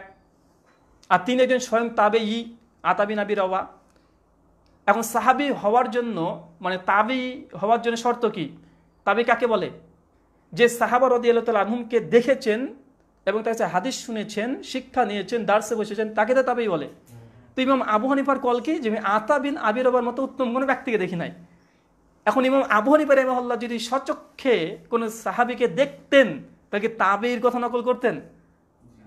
এখন যদি আনাস রাদিয়াল্লাহু তাআলা আনহুর সঙ্গে যদি ইমাম আবু হানিফার সাক্ষাৎ হতো, তো তিনি কখনো বলতেন যে আনাস একজন সাহাবী রে ভাই? তিনি কোনো তাবেঈর নাম বলতেন যে আমি এই আতার চাইতে ভালো কাউকে দেখিনি? তখন এখান থেকে প্রমাণিত ইমাম আবু হানিফা কল থেকে যে ইমাম আবু হানিফা রাহিমাহুল্লাহ তিনি তাবেঈ ছিল না, তাবেঈনের মধ্যে অন্তর্ভুক্ত ছিল, তারপরে প্রজন্মে। আর এই কথাটা অনেকে নকল করেছে, আমরা এই বিষয়ে ইনশাআল্লাহ একদিন আলোচনা করবো, তখন আমরা বিস্তারিত আলোচনা করব। এখন যে পয়েন্টগুলো আসছে আমরা খণ্ডন করে দেবো শুধু। আরেকটা দেখেন আতা বিন আবি রবাহ, তারপরে বলছে মুজাহিদ, মানে এদের কাছে ইমাম বুখারী শুনেছে। তারপরে বলছে আল কাসেম বিন মুহাম্মদ, সালিম বিন আবদুল্লাহ বিন ওমর ইবনুল খাত্তাব, তাছাড়া ওমর ইবনু আবদুল্লাহ আল আজিজ, নোমাল, এইভাবে 17 জনের কথা আবার নকল করেছে। যারা জুজুল রাফলিয়াদিন বইটা আছে, আপনারা ইমাম বুখারীর প্রথম হাদিসের ব্যাখ্যাটা দেখে নেবেন, কলকা দেখবেন, এখানে মজুদ আছে। তারপরে আরো কল নকল করেছে। তারপরে কি বলছে ইমাম বুখারী আবার, যে আব্দুল্লাহ ইবনে মুবারক রফুল আদাইন করতেন। কে করতেন? আব্দুল্লাহ ইবনে মুবারক। আব্দুল্লাহ ইবনে মুবারক কোন কে জানেন? ইনি হচ্ছেন ইমাম আবু হানিফার ছাত্র। কে? আব্দুল্লাহ ইবনে মুবারক হচ্ছে ইমাম আবু হানিফা রাহিমাহুল্লাহর একজন বিখ্যাত ছাত্র। মৃত্যুবরণ করেছে 181 হিজরি। কত হিজরি? 181 হিজরি। এই আব্দুল্লাহ ইবনে মুবারক 181 হিজরিতে মৃত্যুবরণ করেন। আর এর প্রসঙ্গে ইয়াহইয়া ইবনে মাইন, ইমাম বুখারীর উস্তাদ, মানে এই আব্দুল্লাহ ইবনে মুবারক প্রসঙ্গে কে বলছেন? ইয়াহইয়া ইবনে মাইন মৃত্যুবরণ করে 233 হিজরিতে। বিখ্যাত একটা কল আছে যে এই আব্দুল্লাহ ইবনে মুবারক তিনি 20 থেকে 21 হাজার কিতাব থেকে তিনি হাদিস মানে পড়াশোনা করে তিনি হাদিস বর্ণনা করতেন 20 থেকে 21,000। অনেক বর্ণনা আছে, ইমাম জাহাবি শিয়ারু আলামিনা নুবালাতে তিনি কথাগুলো নকল করেছেন যে এই আব্দুল্লাহ ইবনে মুবারক। 2 নম্বর পয়েন্ট এর বিষয়ে যে আসমা ও রিজাল গ্রন্থে যতগুলো রাবি এসেছে প্রত্যেকটা রাবির উপর অভিযোগ আছে, 2 জন ব্যতীত, তার মধ্যে একজন হচ্ছে আব্দুল্লাহ ইবনে মুবারক। কথা বুঝতে পারলেন? রিজাল শাস্ত্রের উপরে প্রত্যেকের উপরে অভিযোগ আছে, এমনকি ইমাম বুখারীর উপরে অভিযোগ আছে। ইমাম বুখারী প্রসঙ্গে ইমাম জুহিলির রাহিমাহুল্লাহ তার উস্তাদ বলেছে ইমাম বুখারীকে মুসলিমদের কবরস্থানে কবর দেওয়া যাবে না। মানে এমন কোনো ব্যক্তি ছাড় পায়নি আসমা ও রিজালে, কেউ না কেউ অভিযোগ করেছেই, কোনো না কোনো অভিযোগ করেছেই। কিন্তু একমাত্র এই আব্দুল্লাহ ইবনে মুবারক রাহিমাহুল্লাহ ইন্নার প্রতি কেউ কিন্তু কোনো অভিযোগ করেনি। এবার চিন্তা করে দেখেন, ইমাম বুখারীর প্রতি অভিযোগ আছে, ইমাম মুসলিমের উপরে আছে, ইমাম আবু হানিফা, ইমাম শাফেঈ, ইমাম মালিক, আহমেদ যতগুলো আছে সবাই কেউ অভিযোগ করেছে, কোনো না কোনো অভিযোগ আছে। কিন্তু আব্দুল্লাহ ইবনে মুবারকের প্রসঙ্গে কোনো অভিযোগই নাই এমন ব্যক্তি। আর ইনার দ্বিতীয় পরিচয়, ইনি ইমাম আবু হানিফা রাহিমাহুল্লাহর ছাত্র ছিলেন। এই ইমাম বুখারী বলছে যে আব্দুল্লাহ ইবনে মুবারক রাফুল আদান করতেন, তারপরে কল দেখেন অনুরূপভাবে তার শিষ্যগণ রাফুল আদান করতেন। শুধু আব্দুল্লাহ ইবনে মুবারক না, তার যে শিষ্যগুলো ছিল, ছাত্রগুলো ছিল, তারাও কিন্তু রাফুল আদান করেছে। কারা করেছে? ইমাম বুখারী কিন্তু ওটাকেও ছাড়েনি, ওটাকে নকল করে দিয়েছে যে আব্দুল্লাহ ইবনে মুবারকের কোন কোন সঙ্গী, কোন কোন ছাত্র রাফুল আদান করতো। এই কথা বলার পরে তিনি লিখছেন এখানে যে তার ছাত্রকে যেমন আলী ইবনু হাসান, আবদুল্লাহ বিন উসমান, ইয়াহিয়া বিন ইয়াহিয়া এরা রাফুল আদান করতেন। তারপরে ইমাম বুখারী নিজের যেখানে জন্মভূমি বুখার, ওই বুখারে কোন কোন ব্যক্তিরা রাফুল আদান করতেন, কোন কোন ওলেমারা, তাদের কথা কিন্তু নকল করেছে। এখানে অনেকজন নাম দিয়েছে, ঈসা বিন মুসা, কাব বিন সাইদ, মোহাম্মদ বিন সালাম, আবদুল্লাহ বিন মোহাম্মদ বিন মুন্দি, এই রকম ব্যক্তিদের কথা ইমাম বুখারী রাহিমাহুল্লাহ তিনি নকল করে পরে তিনি বলছেন এরও রাফুল আদান করতেন। আমাদের দলিল কি ছিল? আলী রাদিয়াল্লাহু তাআলা আনহু সূত্রের হাদিস, আর ইমাম বুখারী ইতিহাস রচনা করে দিয়েছে। দেখেন, মানে কিছু বাদ দেয়নি। মানে তিনি কোথায় ভ্রমণ করেছে, কার কাছ থেকে হাদিস শুনেছে, কারা কারা রাফুল আদান করতেন, কোল উলামা করতেন, একদম সাহাবী থেকে শুরু করে নিজের জন্মভূমিতে কারা করতো, তাদের মধ্যে দলিল তিনি বলে দিলেন যে এরা এরা রাফুল আদান করতেন। এটা কার কথা? ইমাম বুখারী রাহিমাহুল্লাহ। চিন্তা করেন, প্রথম দলিল এটা। আমার মনে হয় এই দলিল একজন মুসলিমের জন্য যথেষ্ট। কেন? সহিহ বুখারীতে আছে 5063 নম্বর হাদিস, আলোচনা বলছেন যে কোনো ব্যক্তি যদি আমার সুন্নতে বিমুখ হয় ফালাইসা মিন্নি, সে আমার উম্মতের অন্তর্ভুক্ত নয়। ফামান রাগিবান সুন্নতি ফালাইসা মিন্নি, কোনো ব্যক্তি যদি আমার সুন্নাত বিমুখ হয়, জানছে এটা সুন্নাত রাসূল থেকে প্রমাণিত, তারপর যদি অস্বীকার করে দেয় ফালাইসা মিন্নি, সে আমার উম্মতের অন্তর্ভুক্ত নয় বা আমার আদর্শের অন্তর্ভুক্ত নয়। সুনান তিরমিজি 2154 তার কঠিন কথা আছে। আল্লাহ রাসূল বলছেন যে আল্লাহ 6 শ্রেণীর মানুষের উপরে লানত করেছে, আর আমি মুহাম্মদ সাল্লাল্লাহু আলাইহি সাল্লাম আমিও তাদের উপরে লানত করি। তার মধ্যে একজন তারাকা সুন্নাহ, যে আমার সুন্নাতকে তরক করে, ছেড়ে দেয়, জানছে এটা রাসূলের সুন্নাত। দেখেন গুরুত্ব দিয়েছেন কত। সঙ্গে আল্লাহ রাসূলের কল, এটা বলতে পারবে না যেটা ওই অমুকের কল, এটা অমুকের কল। তো এটা জানার পরে কত গুরুত্বপূর্ণ একটা মানে ইমাম বুখারী যে মানে সিদ্ধান্ত দেওয়ার চেষ্টা করেছে। তারপরে কিন্তু আমরা এখান থেকে অনেকে গাফিল আছি। তো যারা রাফুল আদান করে না তাদের উদ্দেশ্যে আলোচনা যে ভাই হানাফি, শাফি, মালিকি, হাম্বলি বা আহলে হাদিস এটা বড় পরিচয় নয়, রাসূলের সুন্নাত প্রমাণিত হচ্ছে, এটা আমাদেরকে করতে হবে। আমরা মুসলিম, আমাদের মাঝাবে নেই তো কি হয়েছে, রাসূলের হাদিস তো আছে। মানে এতটুক জজবা রাখতে হবে যে এটা কোরআন হাদিসে আছে প্রমাণিত, আমাদেরকে করতে হবে। পয়েন্ট নম্বর 2, আরেকটা হাদিস দেবো এই বিষয়ের পুরে, সেটা হচ্ছে ইমাম তিরমিজি রাহিমাহুল্লাহ, জন্ম 209 হিজরি আর মৃত্যু 279 হিজরি। এই প্রসঙ্গে তিনি একটা হাদিস নিয়ে এসেছেন ইবনু ওমর রাদিয়াল্লাহু তাআলা আনহু। ইবনু ওমরকে ওমর বিন খাত্তাব রাদিয়াল্লাহু তাআলা আনহুর সন্তান। তিনি হাদিস যেটা নিয়ে এসেছেন নাফের সূত্রে। নাফে হচ্ছে ইবনু ওমর রাদিয়াল্লাহু তাআলা আনহুর একজন দাস। কে? ইবনু ওমর রাদিয়াল্লাহু তাআলা আজাদকৃত দাসের নাম হচ্ছে নাফে, এবং তিনি হচ্ছে ইবনু ওমরের ছাত্র। এই নাফে মৃত্যুবরণ করে 117 হিজরি। কত হিজরি? 117 হিজরি। তিনি বর্ণনা করছে ইবনু ওমরের আমল। সুনান তিরমিজি খুলবেন 256 নম্বর হাদিস। আমি এটা দেখিয়ে দিই, আর আমি যেগুলো দলিল দিচ্ছি এটা হচ্ছে দারসে তিরমিজি, এটা হচ্ছে জাস্টিস তাকি উসমানী সুনান তিরমিজির ব্যাখ্যা গ্রন্থ। দারসে তিরমিজি কি? জাস্টিস তাকি উসমানী, তিনি একজন হানাফি ওলেমা, দেওবন্দি মাযহাবের। তিনি দারসে তিরমিজির ব্যাখ্যা গ্রন্থ লিখেছেন।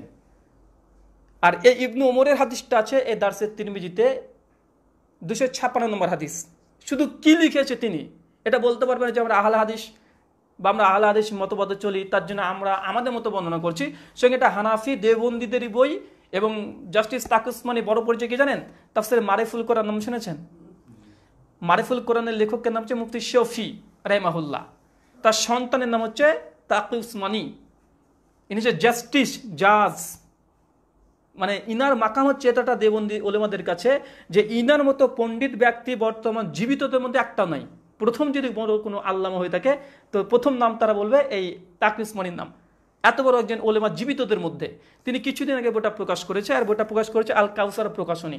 বাংলাদেশে হানাফিদের মধ্যে 10টা বড় প্রকাশনীর মধ্যে এটা 1 নম্বরের মধ্যে পড়বে। তো 256 নম্বর হাদিসে ঠিক এই হাদিসটা নিয়ে এসেছে। কমেন্ট কি বলছে, মানে ব্যাখ্যাটা কি আছে আপনাকে শুনিয়ে দিব, যাতে যারা ওলেমা আহনাফ আছে তারা যেন বলতে না পারে যেটা আমরা আহলে হাদিস আমরা নিজেদের অনুবাদ পড়ছি বা নিজেদের বই থেকে আমরা দলিল দিচ্ছি, তা নয়। এমনকি দারসে তিরমিজিকে বাংলাদেশের কওমি মাদ্রাসা পাঠ্য বই মানে পড়তে হয়। যারা কওমি মাদ্রাসা দাওরাতে আছে তাদেরকে পড়তে হয়, সিলেবাসের একটা বই। এখানে দেখেন আমি শুধুমাত্র ওইটাই পড়ব, একটা হাদিস 256 নম্বর হাদিস। ওই ইবনে ওমর রাদিয়াল্লাহু তাআলা হাদিসটা বর্ণনা করছে। এটা হচ্ছে সালেমের সূত্রে, এটা নাফের সূত্রে নয়, সালেমের সূত্রে আছে। সালেম হচ্ছে ইবনে ওমরের সন্তান, মানে ইবনে ওমরের সন্তান বর্ণনা করছে তার বাবার আমল, মানে ইবনে ওমরের।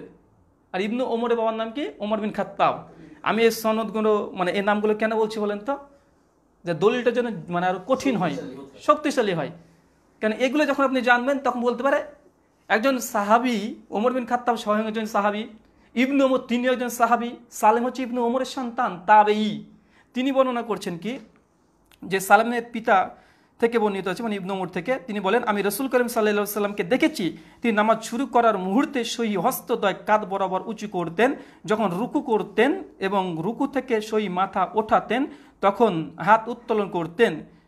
এবং মানে এই হাদিসটা বর্ণনা করার পরে, এবং যখন 2 সেজদা মাঝ হতে উঠতেন তখন রফুল আদান করতেন না। 2 সিজদা মাঝে তিনি রফুল আদান করতেন না। তখন বোঝা গেল সিজদাতে রফুল আদান করা যাবে না। মানে এটা আমাদের আমল আছে না নেই? আছে। এরপর দেখেন এটার পরে ইমাম তিরমিজির কিছু কল আছে। কার কল আছে? দারসে তিরমিজি মূলত কি? সুনান তিরমিজি, ওটার ব্যাখ্যা করুন তো জাস্টিস তাকে শুনে লিখেছে। তো এটা নিয়ে আসার পরে, হাদিসটি নিয়ে আসার পরে ইমাম তিরমিজি কি বলেছে, যেমন আমি বুখারী হাদিস পড়ার পর ইমাম বুখারী কি বলেছে দেখালাম, ঠিক ইমাম তিরমিজি হাদিসটা নিয়ে আসার পরে তার মন্তব্য কি, তিনি কিছু মন্তব্য করেছেন, তার মন্তব্য শুনে নেবার।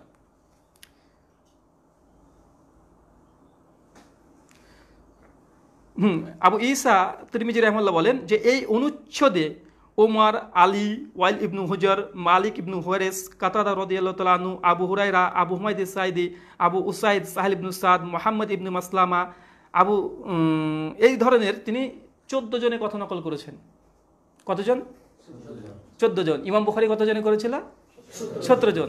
ইমাম তিরমিজি একটা হাদিস নিয়ে আসার পরে 14 জন সাহাবীর কথা নকল করছেন, যে এই সব সাহাবা রাদিয়াল্লাহু তাআলা আনহুম এরাও কিন্তু এই প্রসঙ্গে হাদিস বর্ণনা করেছেন। 14 জন। দেখেন ইমাম বুখারী যেমন চেষ্টা করেছেন যেগুলোকে মানে কমপ্লিট করে দিয়ে এটা মানে একটা দ্বন্দ্বের নিরসন হয়, ইমাম তিরমিজি বলছে এই প্রসঙ্গে এতজন হাদিস বর্ণনা করেছেন। এরপর বলছেন আবু ঈসা তিরমিজি সাহাবী কিছু সংখ্যক মানে আলিম এই মত পোষণ করতেন, বলছে কিছু ওলেমা এবং কিছু সাহাবা রাদিয়াল্লাহু তাআলা এই মত পোষণ করতেন। তো কোন কোন সাহাবীরা রফল আদান করতেন এবং ফতোয়া দিতেন, ইমাম তিরমিজি সেটাকে লিখেছে। দেখেন ইমাম বুখারীর মতো সেম হাদিস নিয়ে আসার পরে ইমাম তিরমিজি বলছে কোন কোন সাহাবী রফল আদান করতেন, তাদের কোন নকল করছেন। এবার দেখেন কি বলছে, তার মধ্যে রয়েছেন ইবনে ওমর। কোন সাহাবী? ইবনে ওমর রফল আদান করতেন। আচ্ছা, জাবের ইবনে আব্দুল্লাহ, তারপরে আছে আবু হুরায়রা রাদিয়াল্লাহু তাআলা আনহু, আনাস রাদিয়াল্লাহু তাআলা আনহু, তারপর হচ্ছে ইবনে আব্বাস। কত বড় বড় সাহাবী দেখেছেন। তারপর দেখেন আব্দুল্লাহ ইবনে জুবাইর রাদিয়াল্লাহু তাআলা আনহু প্রমুখ।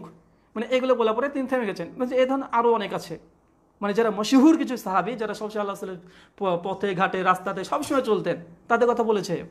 চিন্তা করেন। তারপরে এবার বলছে দেখেন, আর তাবিদের মধ্যে এবার তাবেই চলে আসলেন, যে কোন কোন তাবি রফল আদান করছে। প্রথমে আল্লাহ রসুল থেকে 14 জনের কথা নকল করেছেন, যে 14 জন সাহাবী বলেছে আল্লাহ রসুল রফল আদান করতেন। তারপরে তিনি কি আরো 6 জন সাহাবা রাদিয়াল্লাহু তাআলা আনহুদের নাম বর্ণনা করলেন যে এই সাহাবীরাও করতেন। তারপর আবার নকল করছে তাবেঈরা, যে কোন কোন তাবেঈরা রফল আদান করতেন। এবার তারপরে বর্ণনা করছেন দেখেন কোন কোন। প্রথম হচ্ছে মালিক রাদিয়াল্লাহু তাআলা আনহু, তারপর হচ্ছে মামার, আউজাই, ইবনে উনাইয়া, আব্দুল ইবনে মুবারক, শাফিঈ, আহমদ, ইসহাক, সালেম তার পিতার সূত্রে যথেষ্ট বর্ণনা করেছে। তো এতগুলো বর্ণনা করার পরে দেখেন যে প্রত্যেকটা কথা ইমাম তিরমিজি দেখেন প্রথম আল্লাহ রাসূল থেকে বর্ণনা করছে, কোন সাহাবী করতে সেটা বর্ণনা করছে, তাবেঈ থেকে বর্ণনা করে দিল। আর এখান থেকে আরেকটা কথা প্রমাণিত হচ্ছে যে কোন কোন মাযহাবে রফলান ছিল। এ বিষয়ে আমরা দ্বিতীয় আলোচনা করবো যে 4 মাযহাবের মধ্যে কোন কোন ইমাম বলেছে রফলান করতে হবে আর কোন আলেম বলেছে রফলান করতে হবে না। তো আজকে আমার প্রথম যে আলোচনার বিষয় ছিল সেটা হচ্ছে এটাই যে দুটো হাদিস থেকে, এই হাদিস দুটো পরে কেউ কিন্তু অভিযোগ করেনি, কারণ ইবনে উমরের হাদিস, সহিহ বুখারীর হাদিস, ইমাম তিরমিজি নিয়ে এসেছে। হাদিস কিন্তু যায়িফ না, কেউ কিন্তু হাদিস কিন্তু যায়িফ কেউ কিন্তু বলেনি, হানাফিরা বলেনি যে হাদিসটা যায়িফ। তো এখান থেকে শুধু দুটো হাদিস পেশ করলাম, আর দুজন মুহাদ্দিস, একজন ফকি একজন মুজতাহিদ, তাদের পেশ করলাম যে তারা এই কথাগুলো নকল করেছে, সুনান তিরমিজিতে মজুদ আছে, এমনকি তাদেরও গ্রন্থ মজুদ আছে। এরপরে কোনো সংশয় কোনো সন্দেহ থাকতে পারে যে রফল ইয়াদাইন করতে হবে কি হবে না, কোনো সন্দেহ থাকতে পারে না, যে এগুলো আমাদের সমস্যা না, এগুলো স্বয়ং মানে মুহাদ্দিসগণ যারা তারা সমাধান দিয়ে গেছে। আর ইমাম বুখারী কঠিন হস্তে কলম ধরেছে, মানে একটা বই রচনা করে ফেললো আলাদাভাবে, চিন্তা করেছেন? ইমাম বুখারী অন্য কোনো বিষয়ে স্বতন্ত্র বই রচনা করলেন না, রফল ইয়াদাইন প্রসঙ্গে একটা জুজ বলে কি, মানে বইটার নাম হচ্ছে জুজ উল রফল ইয়াদাইন। জুজ ওটাকেই বলে যখন কোনো মুহাদ্দিস একটা বিষয় ভিত্তিক বই লিখে, মানে একটা বিষয়ে অনেকগুলো হাদিস রচনা করে, তাকে জুজ বলে। তো ইমাম বুখারী একটা আলাদা বই রচনা করলেন। তো আমার মনে হয় যে আমাদের এতটুকু আলোচনা যথেষ্ট, যে রাসূলের সুন্নাত যখন সাব্যস্ত হয়ে গেলে তখন লাব্বাইক, তাতে সাড়া দেওয়া, এবং রাসূলের সুন্নাতকে মৃত্যু পর্যন্ত যারা আমরা মুসলিম সালাত আদায় করি তাদেরকে, মানে এটা করে সালাত আদায় করাটা এটা অবশ্যই অবধারিত হওয়া উচিত। এটা কোনো মাযহাবের বা কোনো ইমাম বলেনি এই জন্য যারা দাবি করছে এটা কিন্তু মোটেও উচিত নয়। তো যাই হোক, এবার আমরা বেশ কিছু প্রশ্নোত্তরে চলে যাব। এটা আমার আলোচনার আজকে সংক্ষিপ্ত বিষয়, যে দুটো বিষয় থেকে আমরা দিয়ে দিলাম। তো যারা মানে বিশেষ করে আজকে আমাদেরকে প্রশ্ন করবে শুধুমাত্র শাহাবুল ভাই, আমরা সকলের কাছ থেকে প্রশ্ন নেব না, কারণ মানে একজন প্রশ্ন করলে ইনশাআল্লাহ আমাদের প্রত্যেকটা উত্তর যথার্থভাবে দিয়ে দিলেই আমাদের আলোচনা সমাপ্ত হয়ে যাবে ইনশাআল্লাহ। জি শাহাবুল ভাই, আপনি। আসসালামু আলাইকুম। ওয়ালাইকুম আসসালাম ওয়া রাহমাতুল্লাহ। জি, আমরা অনেক আলোচনা শুনলাম। আমরা সালাত বিভিন্ন মসজিদে পড়ার সময় আমরা লক্ষ্য করি যে অনেক মানুষ বলেন যে বিশেষ করে তাশাহুদে যখন আমরা থাকি সেই ক্ষেত্রে আমরা তাশাহুদের আঙ্গুলি নড়াই, তো অনেকে মন্তব্য করেন যে ঘোড়ার লেজের মতো নড়ান, অনেকে বলে ঘোড়া টিকটিকের মতো নড়ান। আসলে শরীয়তের বিষয় কি বলে?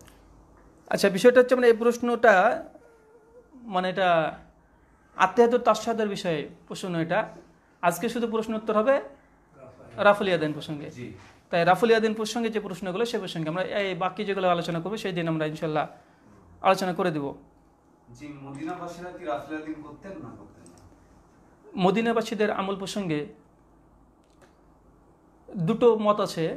তো এখানে প্রথমত একটা বুঝতে হবে যে ইমাম মালিক রাহিমাহুল্লাহ, আমরা মালিক বলতে কোন মালিক? ইমাম মালিক, যে 93 হিজরিতে জন্মগ্রহণ করে 179 তিনি মৃত্যুবরণ করে।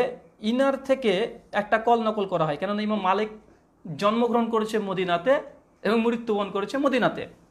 তো ইমাম মালিক প্রসঙ্গে শুধুমাত্র একটা ইবনে রুশদ, একজন বিখ্যাত আলেম, 520 হিজরিতে জন্মগ্রহণ করেছিল, আর 593 হিজরিতে, এই 95 হিজরিতে মৃত্যুবরণ করে। ইবনে রুশদের একটা বিখ্যাত গ্রন্থ আছে বিদায়াতুল মুজতাহিদ, তিনি একটা ইতিহাস নকল করেছেন এবং মানে দাবি করেছেন এটা যে ইমাম মালিক রাহিমাহুল্লাহ তিনি রাফল ইয়াদাইন করতেন না। কথা বুঝতে পারলেন? মানে অনেক ওলেমায়ে আহনাফ যারা আছে তারা একটা দলিল দেয় যে রাফল ইয়াদাইন যদি এতই যদি ভালো জিনিস হবে, এটা যে সুন্নাত হবে, আলোচনা যদি মৃত্যুবরণ করে থাকে, তাহলে কেন ইমাম মালিক তো মদিনার ইমাম, 93 হিজরিতে জন্ম, তিনি কেন তিনি রাফল ইয়াদাইন করতে হবে না এই মর্মে তিনি ফতোয়া কেন দিয়েছেন? এটাই তাদের মানে যুক্তি। তার মানে বোঝা যাচ্ছে তাদের দাবি, তার মানে ইমাম মালিক যেহেতু করতেন না, তার মানে রাফল ইয়াদাইন মদিনাতে ছিল না, এটা কিন্তু একদম ফেলে দেওয়ার নয়। তো তারা ইমাম মালিকের এই ফতোয়াটা তিনি নকল করেন। তো প্রথম কথা হচ্ছে ইমাম যিনি বর্ণনা করেছেন ইবনে রুশদ রাহিমাহুল্লাহ 520-তে জন্ম, 595-এ মৃত্যুবরণ করে। আর ইমাম মালিকের কল নকল করছে কার? ইমাম মালিক, তিনি 179 হিজরিতে মৃত্যুবরণ করেছেন। এবং ইবনে রুশদ রাহিমাহুল্লাহ তিনি কিন্তু মাঝখানে কোনো সনদ দেয়নি, সনদ মানে তিনি কার কাছ থেকে পেয়েছেন, কোন গ্রন্থে কথা লেখা আছে, কার কাছ থেকে শুনেছেন। তো মাঝখানে প্রায় 323 বছর, কত বছর, ইমাম মালিকের মৃত্যুর 323 বছর পর একজন ব্যক্তি এসে বলছে ইমাম মালিক রাফুল আদাইন করতে হবে না মর্মে ফতোয়া দিয়েছেন। তো এবার আপনাদের স্বাভাবিকভাবে এখানে বোঝা যাচ্ছে যে ব্যক্তি কার কাছ থেকে শুনলো, মানে লম্বা একটা সময় তো কার কাছে শুনলো, তাহলে বোঝা যাচ্ছে যে ইমাম মালিক থেকে কথা প্রমাণিত নয়। আর যদি প্রমাণিত হয় তো অবশ্যই একটা শর্ত যে ইমাম মালিক রাহিমাহুল্লাহর কোনো ছাত্র যারা আছে তারা যদি বর্ণনা করে যে ইমাম মালিক রাফুল আদাইন করতেন না, কোনো গ্রন্থে যদি পাওয়া যায় তবে কিন্তু ইবনে রুশদের কথাটা সঠিক প্রমাণ হবে। কথা বুঝতে পারছেন তো? তো আমরা ভালোভাবে এটা দেখলাম যে হ্যাঁ ইমাম মালিকের এই কলটা পাওয়া গিয়েছে, মানে ইমাম মালিক যে রাফুল আদাইন করতেন মানে করতে হবে না এই ফতোয়া দিয়েছে, এটা পাওয়া গিয়েছে।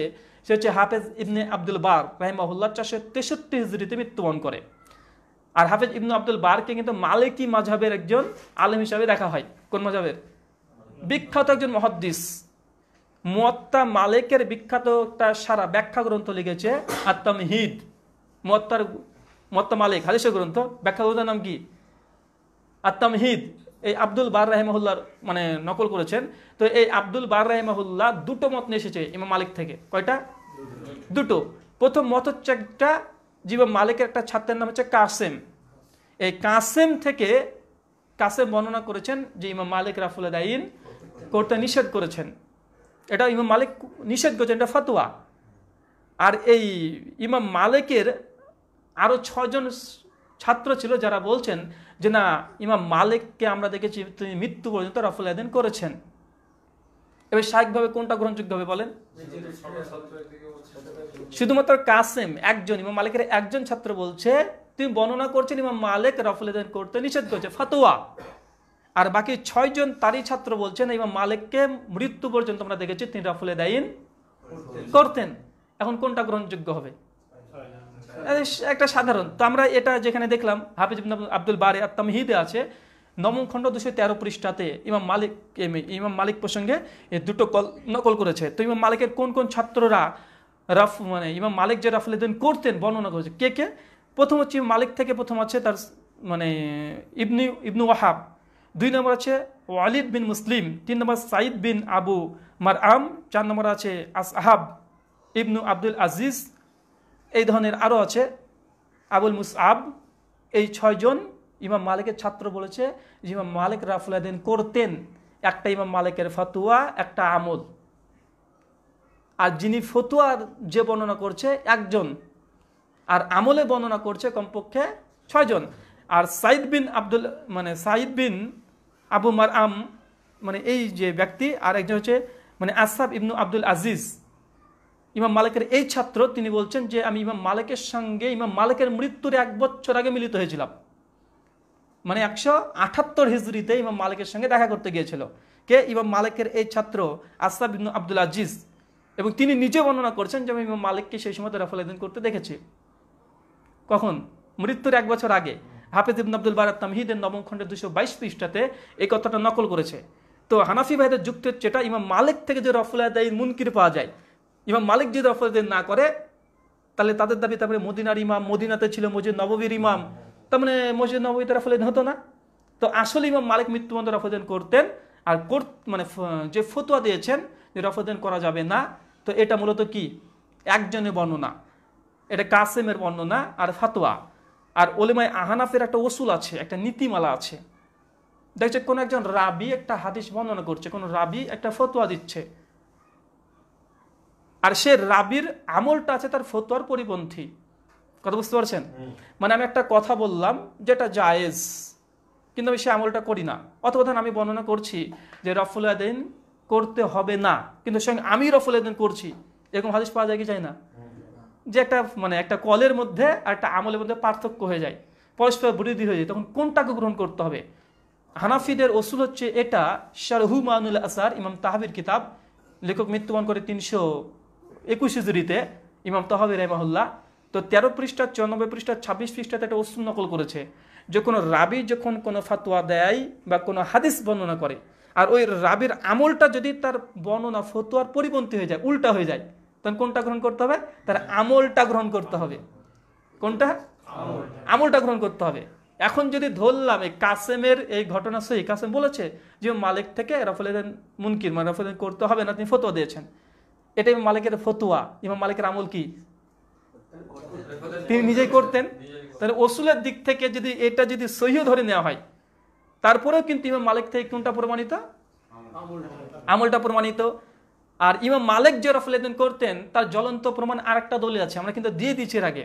সুনান তিরমিজিতে 256 নম্বর হাদিস, 256 নম্বর হাদিস নিয়ে আসার পরে তাবিজ সূত্রে যখন ইমাম মালিক বর্ণনা করছে যে কোন কোন তাবির রাফুলেদান করতেন, তখন কিন্তু ইমাম মালিকের কল নকল করে ফেলেছে। কে? ইমাম তিরমিজি। তখন ইমাম তিরমিজি বলছে ইমাম মালিক রাফুলেদান করার পক্ষে ছিলেন, তিনি করতেন রাফুলেদান। তো এর চেয়ে বড় কোনো দলিল লাগতে পারে? কারণ বোঝা যাচ্ছে এখানে ওলেমায়ে আহনাফ যারা আছে তারা এখানে ইলমের খেয়ানত করতে চাইছে। আর ইমাম মালিক যে রাফুলেদান করতেন তার 6 জন শাগরেদ থেকে বর্ণনা করলাম, তারপরে কি ইমাম তিরমিজির সঙ্গে কোন নকল করলাম, কমপক্ষে 24 জন মুহাদ্দিস যা সালাফ মানে চলে গেছে তারা প্রত্যেকে বলেছে ইমাম মালিক রাফুলেদান করতেন, রাফুলেদানের পক্ষে ছিলেন ইমাম মালিক। তার মানে বোঝা গেল কি, তার মানে মদিনাতে আমল ছিল কি ছিল না? একই যদি রসুল ধরা যায় তাহলে মদিনাতে কিন্তু তাহলে ইমাম মালিক রাহিমাহুল্লাহ থেকে রাফুলেদান করাই প্রমাণিত। রাফুলেদানের ফতোয়া যেটা আছে সেটা সঠিক নয় যে ইমাম মালিক থেকে। কিন্তু এখন একটা কথা মনে রাখবেন, বর্তমান মালিকই যারা আছে তারা কিন্তু রাফুলেদান করে না। মানে বিশ্বের অনেক জায়গায় যেখানে মালিকই আছে তারা কিন্তু রাফুলেদান করে না। কেন? কারণ এখানে যে এই যে কাসেমের সূত্রে আছে ইমাম মালিক রাফুলেদান করতেন না, তার জন্য কিন্তু এর কলটাকে ধরে নিয়েছে। আরো আশ্চর্য হয়ে যাবেন, মুয়াত্তা মালিক ইমাম মালিকের নিজেরই বই আছে। ইমাম মালিক যে রাফুলেদান না করতেন, মুয়াত্তা মালিক হাদিস নিয়েছে রাফুলেদান করার। কোন হাদিস? বুখারী ওই হাদিস, ইবনে ওমরের সূত্রে। কথা বুঝতে পারলেন কি?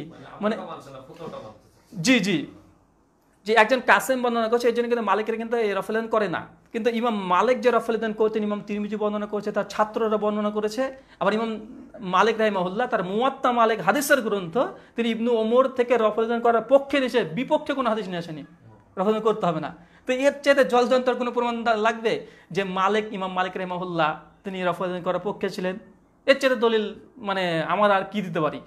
সত্যনিষ্ঠের জন্যই এতটা যথেষ্ট। তার মুয়াত্তার গ্রন্থে যে হাদিস নিয়ে এসেছেন, বিপক্ষে হাদিস নাই। তার ছাত্র বর্ণনা করেছে, ইমাম তিরমিজি নকল করেছে, ইমাম আহমেদ নকল করেছে, অনেকজন নকল করেছে। ইমাম মালিক রাফুলেদান করতেন, মৃত্যু পর্যন্ত রাফুলেদান করেছেন।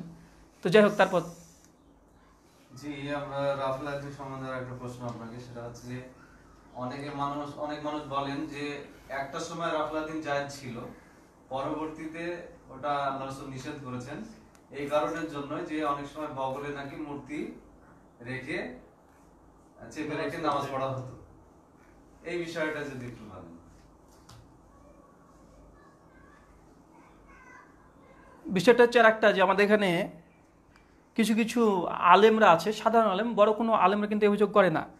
যারা মাদ্রাসায় গিয়েছে তো পড়াশোনা করেনি, কারণ স্কুল কলেজে আমরা তো দেখি অনেক আলেম ওলেমা আছে, মানে অনেক ছাত্র আছে স্কুলে বসে থাকে, পড়াশোনা করে না। মাদ্রাসায় তো ঠিক এমনই আছে, অনেক বদ আছে। আমি কেমন বিভিন্ন মাদ্রাসাতে দেখছি যে শিক্ষক হুজুররা কিন্তু মাদ্রাসার ছেলেদের সঙ্গে কুকীর্তিও করে, অনেক ভিডিও ভাইরাল হচ্ছে, যদিও এটা লজ্জাজনক।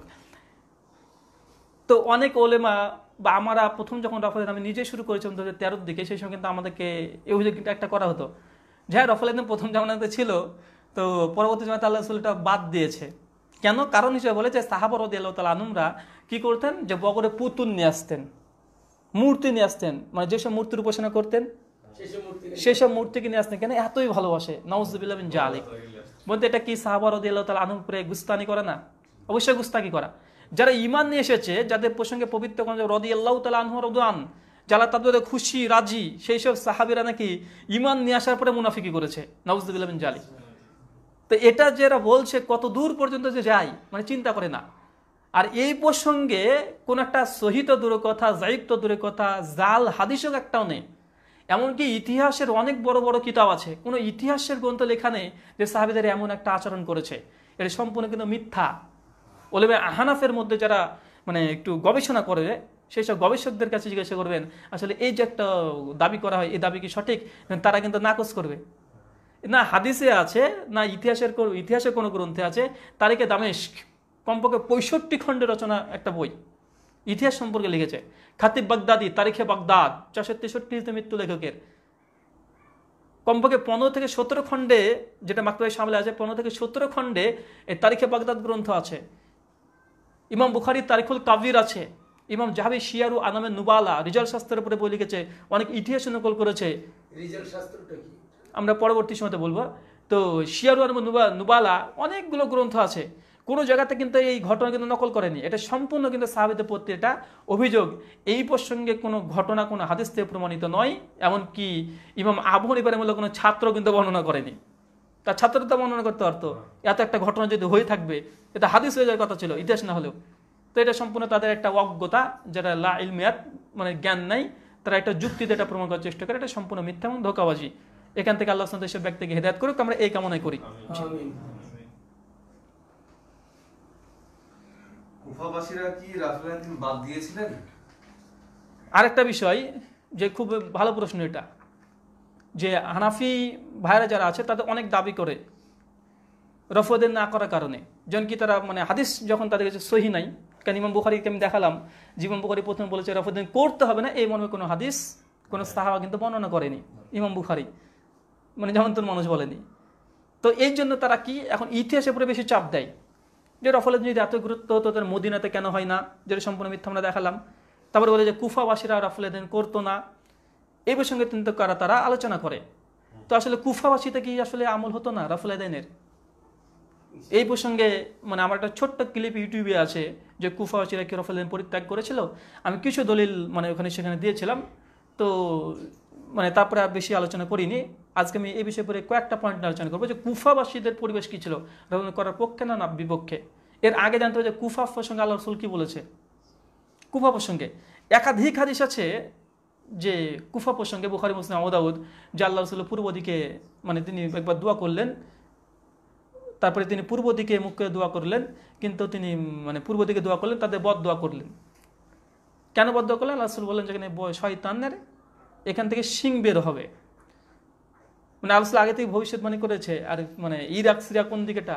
পূর্ব দিক।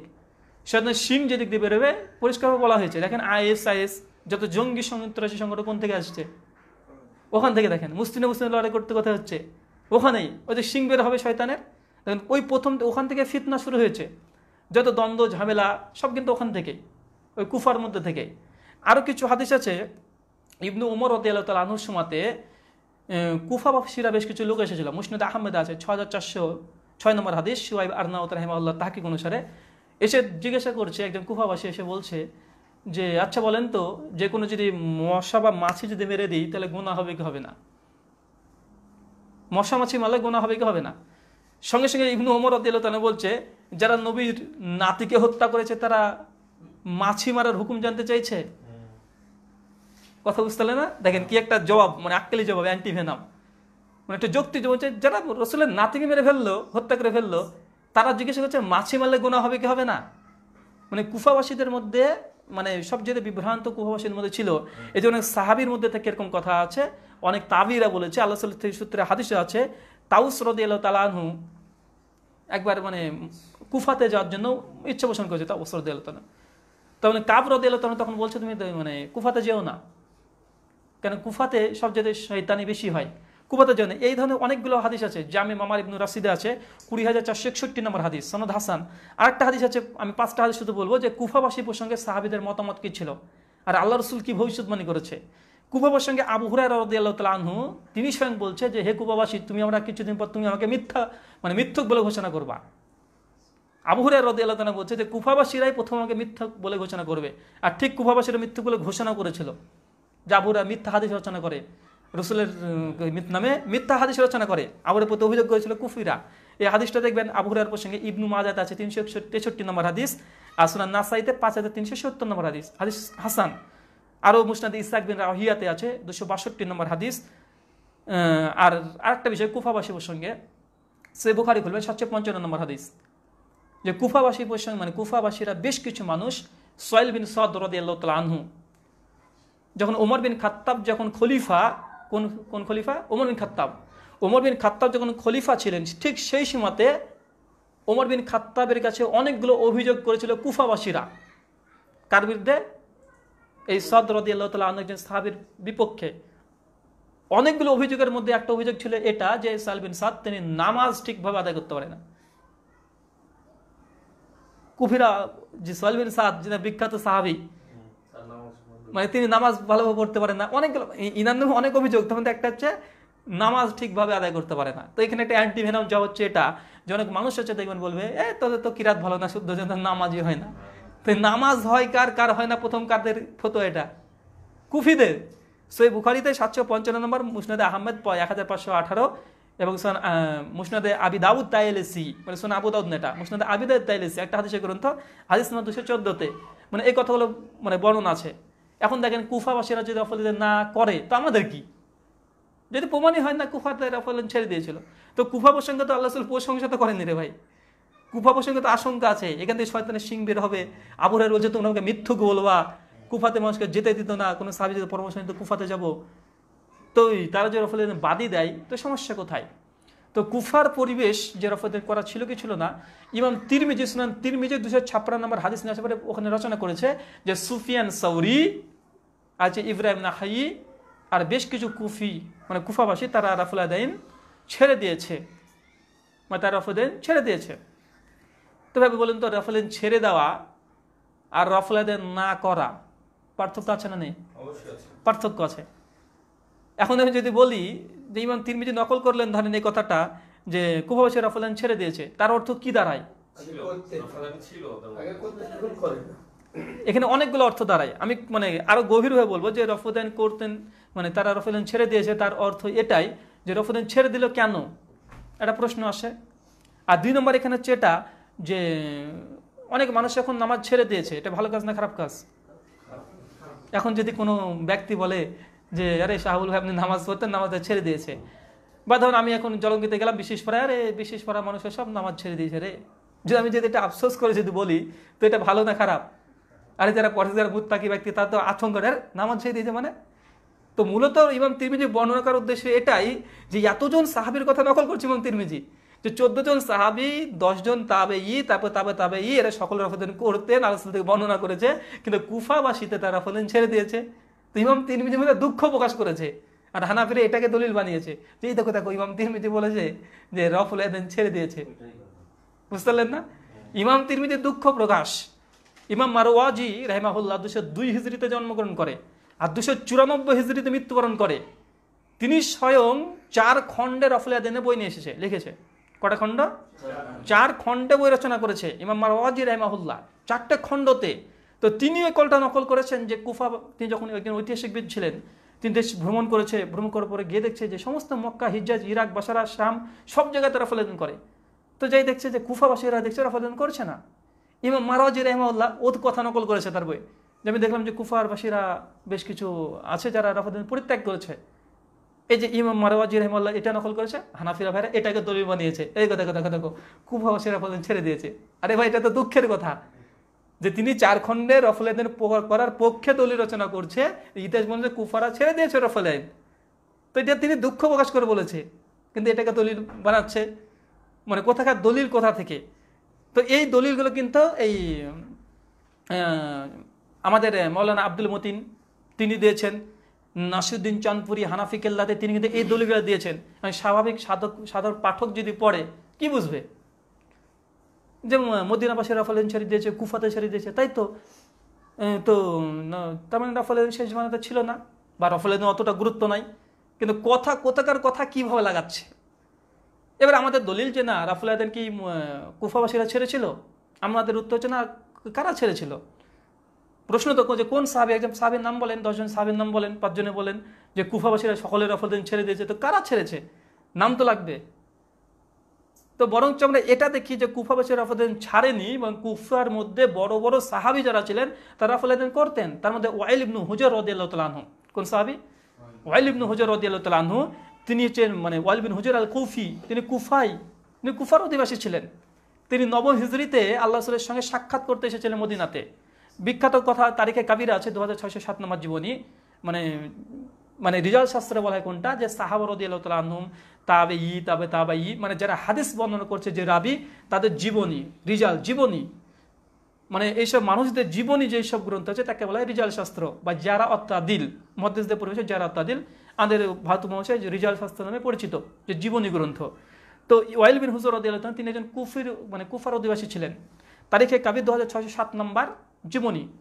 আর ওয়াইল বিন হুজর রাদিয়াল্লাহু তাআলা স্বয়ং তিনি নিজে রফল করতেন।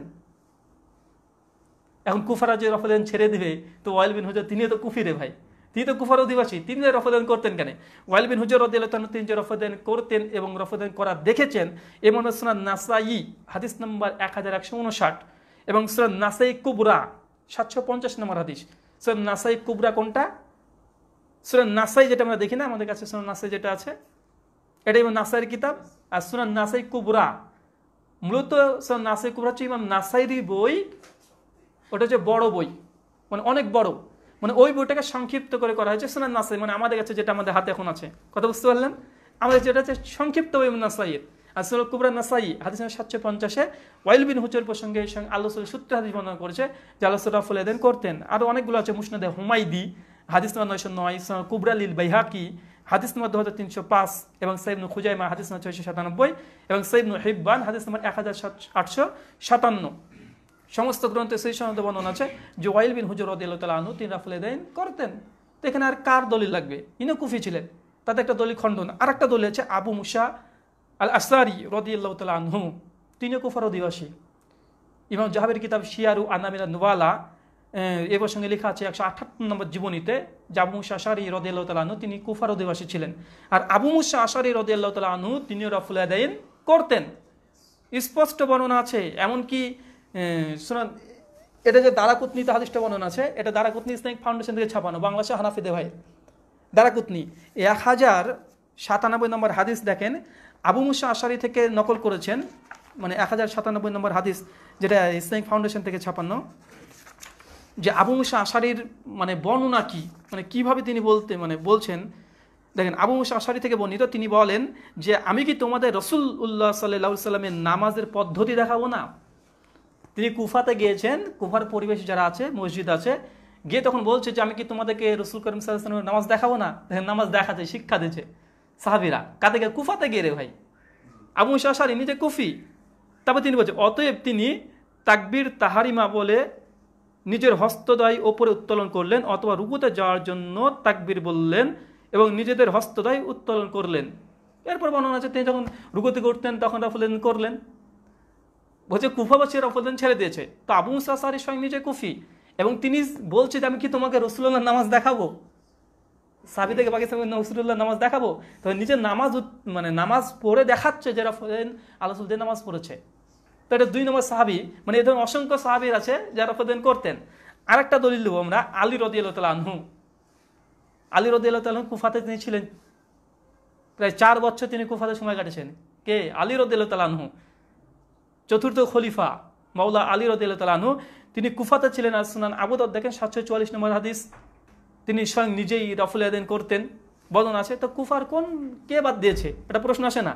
তো আমরা যেখান থেকে দেখিয়ে দিলাম মোটামুটি 3-4টে দলিল, আরও অনেকগুলো দলিল আছে, আলোচনা করতে হলে লম্বা সময় হবে।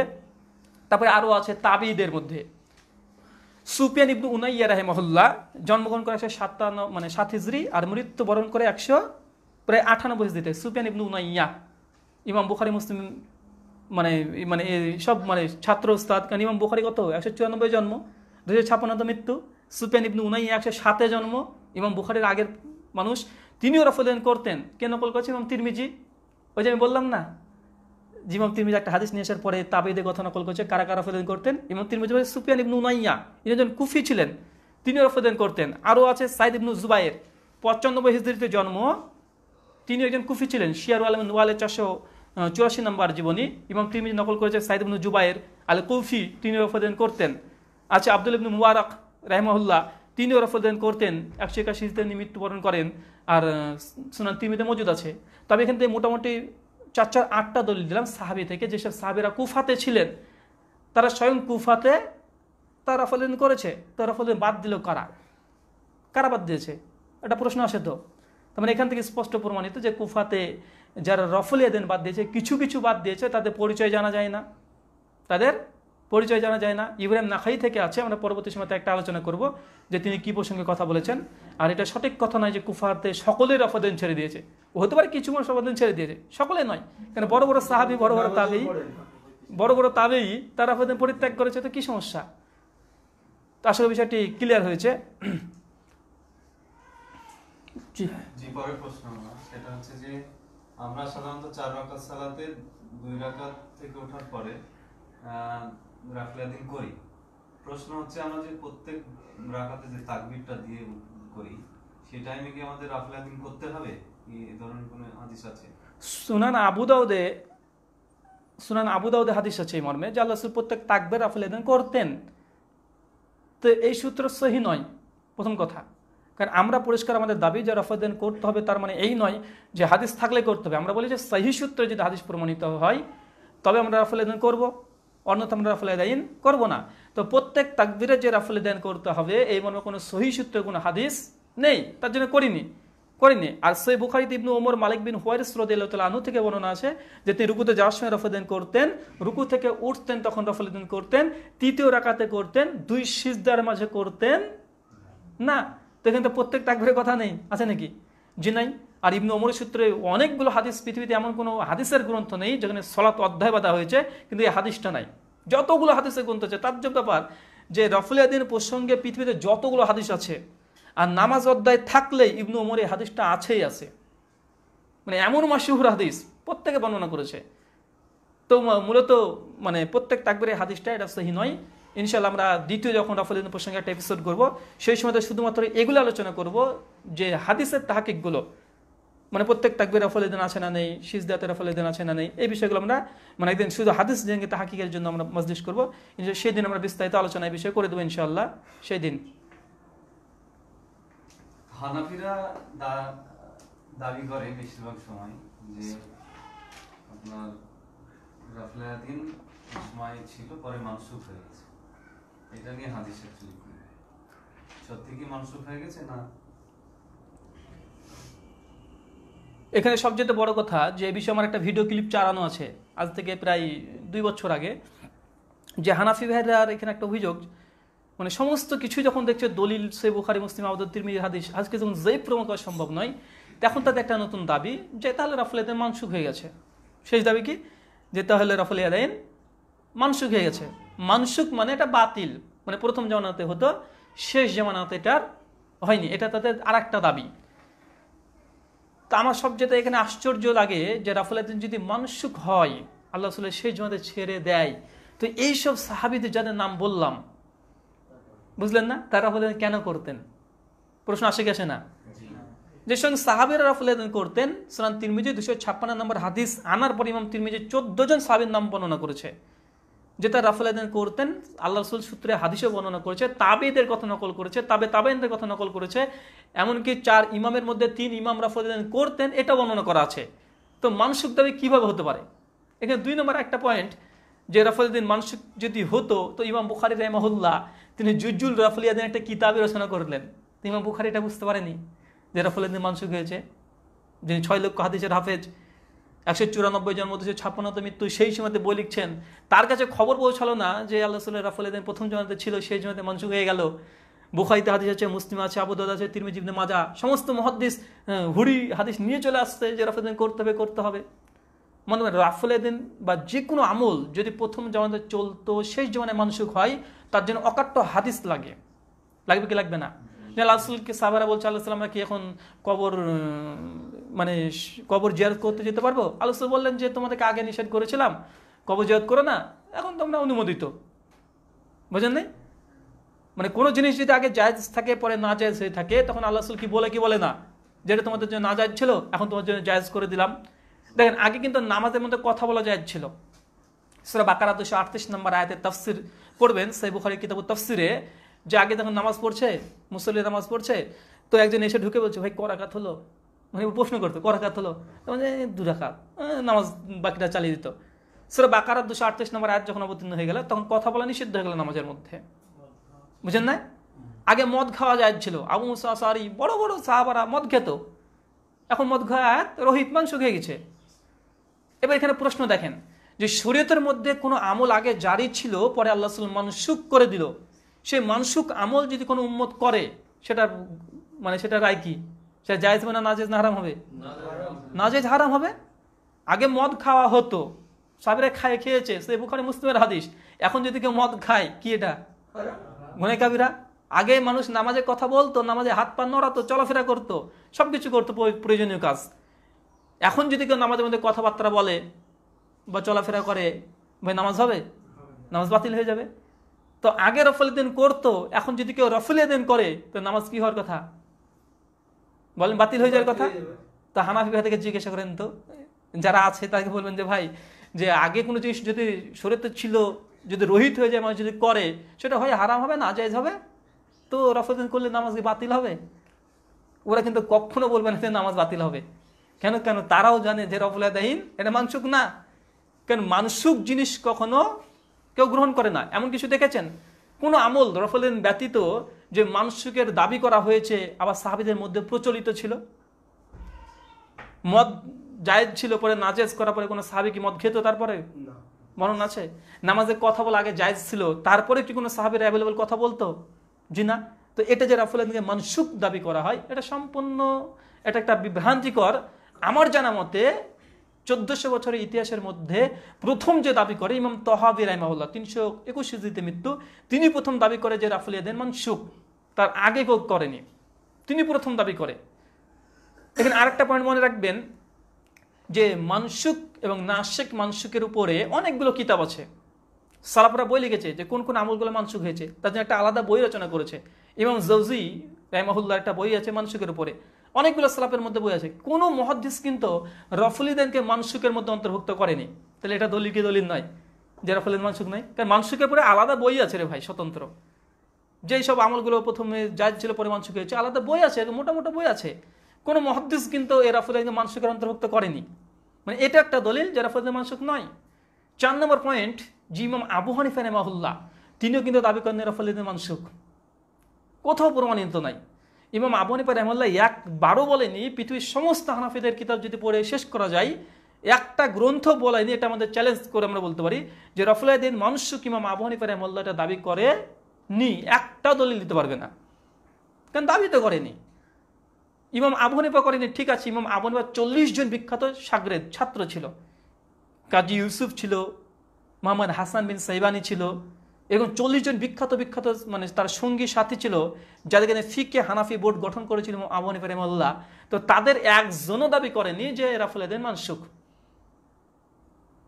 কথা বুঝতে পারলেন না? আমি এখানে কয়টা পয়েন্ট দিলাম যে কোরআনের কোনো আয়াত থেকে রফুলিদ্দিন মানসুক প্রমাণিত হয়? জি না। কোনো আয়াত আল্লাহ বলছে যে তোমরা রফুলিদ্দিন ছেড়ে দাও? বলেনি। আল্লাহ রাসূলের কোনো হাদিস কি আছে যে বলতে আল্লাহ রাসূল বলছে ঠিক আছে আমরা তো প্রথমে রফুলিদ্দিন করতাম, তো এখন তোমরা রফুলিদ্দিন করবে না? কোন হাদিস আছে? না। কোনো সাহাবী থেকে বর্ণনা নেই, কোনো তাবেঈ থেকে নেই, এমনকি ইমাম আবু হানিফা স্বয়ং তিনিও বলেননি, ইমাম আবু হানিফার শাগরেদ যারা আছে তারাও বলেনি। এলো প্রশ্ন তো যে কেন বললো না? এখানে আরেকটা পয়েন্ট আলোচনা করা যেতে পারে এইভাবে, যে আমরা জানি ইসলাম পরিপূর্ণ হয়েছে 10ম হিজরিতে, তাই তো? 10ম হিজরিতে ইসলাম পরিপূর্ণ হয়েছে। আল ইয়াউমা আকমালতু লাকুম দীনাকুম, সূরা মাইদা 3 নম্বর আয়াত, যে দিন ইসলামকে মুকাম্মাল করে দিলাম। কত হিজরি? 10 হিজরিতে। আল্লাহ রাসূল মৃত্যুবরণ করায় কত হিজরি? 11 হিজরি। এখন যারা বলছে রফুলিদ্দিন মানসুক প্রথম জমানায় ছিল, সেই জমানাতে বাতিল হয়েছে, তাদেরকে প্রশ্ন দুটো এখানে আরো। তো আল্লাহ রাসূল কত হিজরিতে রফুলিদ্দিন মানসুক বলে ঘোষণা দিয়েছে? কত হিজরিতে? 5, 6, 7, 8, 9, 10, কত হিজরিতে? থাকবে কি থাকবে না ইতিহাস? অবশ্যই থাকবে। আরেকটা প্রশ্ন আসতে পারে, আমরা করতে পারি তাদেরকে, যে আল্লাহ রাসূল মাক্কি জীবনে কি রফুলিদ্দিন ছেড়ে দিয়েছেন না মাদিনী জীবনীতে? কখন রফুলিদ্দিন ছিল? মানসুক কখন হয়েছে? মক্কাতে না মদিনাতে? ইতিহাস লাগবে কি লাগবে না? কোনো আমল যেটা অধিকাংশ সাহাবীরা বর্ণনা করছে, এটাকে যদি বাতিল করতে হয় তো বলুন তো একটা স্পষ্ট অকাট্য লাগবে কি লাগবে না? তো এটারও কোনো প্রমাণ নাই যে আল্লাহ রাসূল মক্কাতে ছেড়েছে না মদিনাতে ছেড়েছে, কোনো প্রমাণ নেই। তো এগুলো শুধুমাত্র ওয়াহিদুক একটা দাবি করে রফুলিদ্দিন মানসুক। বরং আমার এই বিষয়ে একটা আলাদা লেকচার আছে, আমরা এখানে মানে প্রমাণ করে দেখাতে পারি যে আল্লাহ রাসূল আসলে রফুলিদ্দিন কখনোই তিনি ছাড়েননি, কখনোই ছাড়েননি। তার জ্বলন্ত প্রমাণ যে আমরা হাদিসটা বর্ণনা করেছি, হাদিসটা বারবার আমরা উল্লেখ করব না, যে মালিক ইবনে হুয়াইরিস রাদিয়াল্লাহু তাআলা আনহু একজন সাহাবী। মালিক বিন হুয়াইরিস রাদিয়াল্লাহু তাআলা আনহু একজন বিখ্যাত সাহাবী, আর তিনি মূলত 9ম হিজরিতে তাবুকের যুদ্ধের সময়তে আল্লাহ রাসূলের কাছে এসেছিলেন। কত হিজরিতে? তাবুকের যুদ্ধ কত হিজরি হয়? 9 হিজরি। ইমাম জাসকালি ফাতুল বাড়িতে তিনি স্পষ্ট রচনা করেছে যে তাবুকের যুদ্ধ হয় 9 হিজরিতে। আর তাবুকের যুদ্ধেতে সময়তে আল্লাহ রাসূলের কাছে মালিক ইবনে হুয়াইরিস রাদিয়াল্লাহু তাআলা আনহু একজন সাহাবী, তিনি সাক্ষাৎ করতে এসেছেন। তিনি তারপরে বর্ণনা করছেন যে আল্লাহ রাসূলের সঙ্গে 20 দিন 20 রাত্রি ছিলাম মদিনাতে, একদিন নয়, 20 দিন 20 রাত্রি। মালিক বিন হুয়ারিস বেশ কিছু সঙ্গীর সাথে রেখে নিয়ে এসছে আল্লাহ রাসূলের সঙ্গে সাক্ষাৎ করে তাবুকের সময়তে। আসার পরে বিখ্যাত আমরা হাদিস একটা জানি, সকলেই হাদিসটা জানি, কিন্তু হাদিসের মধ্যে একটা গভীরতা আছে। কোনটা? যে সাল্লু কামা রাআইতুমুন্নী উসাল্লি, যে সালাত আদায় করো এইভাবে যেভাবে আমাকে দেখলে। এই কথাটা কাকে বলেছিল আল্লাহ রাসূল জানেন? এই মালিক বিন হুয়ারিসকে। কোন সাহাবীকে? মালিক বিন হুয়ারিসকে। আর ইনি কত হিজরিতে আল্লাহ রাসূলের কাছে এসেছিলেন? 9 হিজরি। ইসলাম পূর্ণ হয় কত হিজরি? 10 হিজরি। সহিহ বুখারী 631 নম্বর হাদিস দেখেন।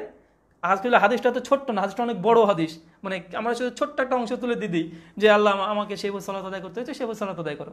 আসলে এখানে মালিক বিন হুয়ারিস বলছে যে আমি আল্লাহ রাসূলের কাছে আসলাম, 20 দিন 20 রাত্রি অতিবাহিত করলাম।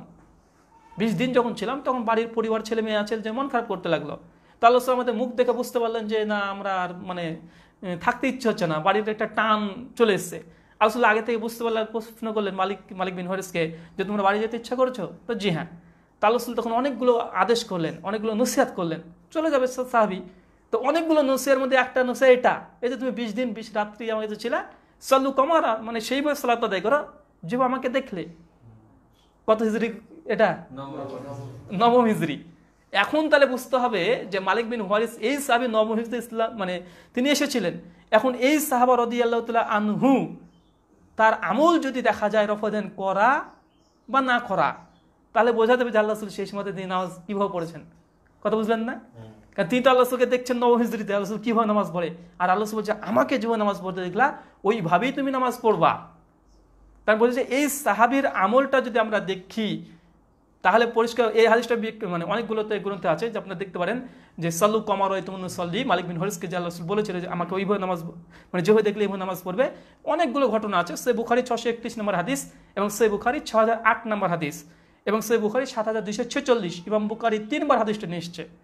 সহিহ ইবনে খুজাইমাতে আছে 397 নম্বর হাদিস এবং সহিহ ইবনে হিব্বান হাদিস নম্বর 1658 এবং 1887 এবং সুনান দারিকুতনি 1086 নম্বর হাদিস, বাইহাকি সুনানুল কুবরা হাদিস নম্বর 3865, আদাবুল মুফরাদ লিল ইমাম বুখারী, মানে ইমাম বুখারীর একটা গ্রন্থ আদাবুল মুফরাদ হাদিস নম্বর 213, মুসনাদে শাফিঈ ইমাম শাফিঈ রাহিমাহুল্লাহ গ্রন্থ হাদিসের গ্রন্থ হাদিস নম্বর 294, শারহু মুশকিলুল আসার ইমাম তাহাবির গ্রন্থ 1725, মারিফাতুস সুনান আল আসার হাদিস নাম্বার 4604।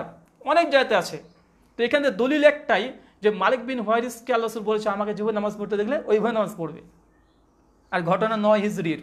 এখন মালিক বিন হুয়ারিসের যদি আমল যদি আমরা দেখি, অথবা মালিক বিন হুয়ারিস যদি বলে না আল্লাহ রাসূলকে আমি দেখেছি রুকুতে যাওয়ার সময়, রুকু থেকে ওঠার সময় তিনি রফাদান করতেন, তার মানে কি প্রমাণ হবে? যে 9 হিজরি পর্যন্ত রফাদান ছিল ইসলামে। কারণ তিনি তো সেই সাহাবী যাকে আল্লাহ রাসূল বলেছেন। তো আরো আশ্চর্য হয়ে যাবে, মালিক বিন হুয়ারিস প্রসঙ্গে সহিহ বুখারীতে আছে, কোন ইতিহাসের গ্রন্থ না রে ভাই, সহিহ বুখারী, সহিহ মুসলিম, হানাফি শাফি মালিকি হাম্বলি সকলে একমত যে বিশুদ্ধ একটা গ্রন্থ সহিহ বুখারী। তো সহিহ বুখারী 824 নম্বর হাদিস পড়বেন এবং সহিহ বুখারী মানে আবু দাউদ 842 আছে, আর বাইহাকি হাদিস নম্বর 2752 আছে। আমরা বুখারী সচরাচর সবার কাছে আছে। 824 নম্বর হাদিস দেখবেন, এই মালিক বিন হুয়ারিস রাদিয়াল্লাহু তাআলা আনহু উনি করেছেন কি, তিনি নিজের গ্রামে চলে গেছেন, যার পরে মসজিদে গিয়ে মালিক বিন হুয়ারিস তার সঙ্গে সাথীকে ডাকছে যে আসো তোমাদেরকে দেখাই রাসূল কিভাবে নামাজ পড়েছে। বুঝতে পারছেন? এই মালিক বিন হুয়ারিস নিজে গ্রামে চলে গেছে মসজিদে গিয়ে আসো তোমাকে রাসূলের নামাজ দেখাবো। আবার এই কথা তিনি বলছেন যে আসলে নামাজ পড়াটা উদ্দেশ্য নয়, তোমাকে শিক্ষা দেওয়া বা রাসূলের সালাত কেমন সেটা দেখানোই আমার উদ্দেশ্য। এবার সহিহ বুখারীতে আপনারা মানে মালিক বিন হুয়ারিস কিভাবে নামাজ পড়েছিল বা তিনি কোন হাদিস বর্ণনা করেছিল এবার যদি দেখা যায় তাহলে বোঝা যাবে। আমরা মূলত এখানে রিজাল শাস্ত্রের প্রয়োজন হবে না, আমরা সঙ্গে হাদিসের গ্রন্থ থেকে যদি পাওয়া যায় তাহলে কোনো মানে ইখতিলাফ আছে যে মালিক বিন হুয়ারিস কিভাবে আল্লাহ রাসূলের সালাত বর্ণনা করেছে। সহিহ বুখারীতে আমরা একাধিক জায়গাতে সহিহ বুখারীতে বর্ণনা আছে। আমরা তোমার সহিহ বুখারীর একটা হাদিস দেখবো 737 নম্বর হাদিস, সহিহ মুসলিমে আছে 391 নম্বর হাদিস, যেটা দারুস সালাম পাকিস্তান থেকে ছাপা। তো মালিক বিন হুয়ারিস রাদিয়াল্লাহু তাআলা আনহু তিনি বলছেন যে আমি রাসূলকে দেখেছি তিনি যখন রুকুতে যেতেন এবং রুকু থেকে উঠতেন তখন তিনি রাফুল ইয়াদাইন করতেন। তিনি যখন রুকুতে যেতেন, রুকু থেকে উঠতেন, তিনি রাফুল ইয়াদাইন করতেন। বলেন তো আর কিছু দলিল লাগে যে 9 হিজরি মতে ইসলামে রাফুল ইয়াদাইন মালিক বিন হুয়ারিস রাদিয়াল্লাহু তাআলা আনহু নিজেই বলছেন যে রাসূল রুকুতে যেতেন, রুকু থেকে উঠতেন তখন রাফুল ইয়াদাইন করতেন। 9 হিজরি রে ভাই, তাই রাফুল আইন কখন মানসিক হলো? কত হিজরিতে? কারণ 10ম হিজরিতে ইসলাম পূর্ণ হয়ে গেল, মাঝখানে একটা বছর, তাই তো, একটা বছর। এখন 10ম হিজরিতে দলিল কি? এখন বলতে পারে না 9ম হিজরিতেই রাফুল আইন, 9ম হিজরির পরেই রাফুল আইন মানসিক হয়েছে। 10ম হিজরিরও দলিল আছে যে 10ম হিজরি পর্যন্ত রাফুল আইন করতেন। আরেকজন সাহাবী আছে ওয়াইল বিন হুজর রাদিয়াল্লাহু তাআলা আনহু, যার প্রসঙ্গে আমরা একটু আগে আলোচনা করলাম। ওয়াইল বিন হুজর রাদিয়াল্লাহু তাআলা আনহু তিনি 9ম হিজরিতে তিনিও মুসলিম হয়েছেন। তিনি ইয়েমেনের বাদশাহ ছিলেন এবং বাদশাহ নিজেই একজন সন্তান ছিলেন। তো ওয়াইল বিন হুজর রাদিয়াল্লাহু তাআলা আনহু সূরা নাসে খুলবেন 1159 নম্বর হাদিস, আর সূরা নাসে কুবরা 750 নম্বর হাদিস। 9ম হিজরিতে এই বিশেষ করে 9ম হিজরিতে তিনি ইসলাম কবুল করেন। আল বিদায়া ওয়ান নিহায়া ইবনে কাসির রাহিমাহুল্লাহর বিখ্যাত গ্রন্থ আছে, 5ম খণ্ডের 71 পৃষ্ঠাতে লিখেছে যে ওয়াইল বিন হুজর রাদিয়াল্লাহু তাআলা আনহু ইসলাম কবুল করার পরে, মুসলিম হওয়ার পরে পরের বছরে তিনি এসেছিলেন রাসূলের সঙ্গে সাক্ষাৎ করতে মদিনাতে। তো কত হিজরি হবে হিসাবে? 10ম হিজরি। আর ইমাম হাজার আসকালানী ফাতুল বারিতে তিনি রচনা করেছেন যে ওয়াইল বিন হুজর রাদিয়াল্লাহু তাআলা আনহু তিনি 10ম হিজরিতে আল্লাহ রাসূলের সঙ্গে সাক্ষাতে এসেছিলেন। আর শুধু এটা এমনটি নয়, হানাফিদের মধ্যে আছে আল্লামা বদরুদ্দিন আইনি হানাফি, তার উমদাতুল কারি আলা সহিহুল বুখারী, মানে সহিহ বুখারী ব্যাখ্যা গ্রন্থ 735 নম্বর হাদিস নিয়ে আসার পরে, হাদিসের পরে তিনি ওখানে বলে দিয়েছেন যে ওয়াইল বিন হুজর রাদিয়াল্লাহু তাআলা আনহু তিনি 10ম হিজরিতে তিনি মদিনাতে এসেছিলেন 10ম হিজরিতে। এবার সুনান নাসাই 159 নম্বর হাদিস, ওয়াইল বিন হুজর তখন এসে বলছে যে আমি রাসূলের সালাতকে লক্ষ্য করলাম যে রাসূল কিভাবে সালাত আদায় করে। এশার সালাত শীতের সময়তে এসেছিল, মানে হাদিসে স্পষ্ট আছে, হাদিসটা যে কেউ পড়লে বুঝতে পারবে, চোখে ভাসবে। ওয়াইল বিন হুজর বলছে আমি আল্লাহ রাসূলের সালাত দেখার জন্য এসেছিলাম। সুনান আবু দাউদে আছে 27 আর নাসাইর বর্ণনা 1159। তখন আল্লাহ রাসূলকে দেখলাম তিনি নামাজরত অবস্থায় চাদরের মধ্যে থেকে হাত বের করে রুকুতে যাওয়ার সময়, রুকু থেকে ওঠার সময় রাফুল আদান করছেন। চাদরের মধ্যে থেকে না, শীতের সময় দেখিয়েছেন এবং চাদরের মধ্যে থেকে রাফুল আদান করছেন। তো মালিক ওয়াইল বিন হুজর রাদিয়াল্লাহু তাআলা আনহু কত হিজরিতে এসেছিলেন? 10ম হিজরি। তিনি 10ম হিজরিতে আল্লাহ রাসূল নামাজ দেখছেন। তো রাফুল আদান মানসুক কখন হলো? এটা স্বাভাবিক একটা প্রশ্ন, রাফুল আদান মানসুক কখন হলো? ওয়াইল বিন হুজর রাদিয়াল্লাহু তাআলা আনহু এই হাদিসকে কেউ যায়িফ বলেনি, কোন হানাফিরা বলেনি যে হাদিসটা যায়িফ, কেউ দাবি করেন হাদিসটা যায়িফ। প্রত্যেকটা মুহাদ্দিস বলেছে এই হাদিস নিঃসন্দেহে এটা মানে সহিহ হাদিস। তো স্পষ্ট প্রমাণিত এখানে আবারও ওয়াইল বিন হুজর থেকে যে 10ম হিজরি পর্যন্ত রাফুল আদান ইসলামে ছিল। আরও অনেকজন আছে, মানে একই হাদিস থেকে বারবার বিভিন্ন রকমের ইস্তেদালাল, বিভিন্ন রকমের গবেষণামূলক মানে পয়েন্ট বের করা সম্ভব। আরেকটা পয়েন্ট যে ইবনু ওমরের কথা বললাম, যেটা ইবনু ওমরের কথা, যে সহিহ বুখারী 735 নম্বর প্রথম হাদিসই ইবনু ওমর রাদিয়াল্লাহু তাআলা আনহু যে তিনি বলছেন আল্লাহ রুকুতে যাওয়ার সময়, রুকু থেকে ওঠার সময় রাফুল আদান করতেন। এখন রাসূল সাল্লাল্লাহু আলাইহি ওয়াসাল্লামের শেষ নামাজ কোনটা ছিল? এশার নামাজ ছিল। সহিহ বুখারী খুলবেন 116 নম্বর হাদিস।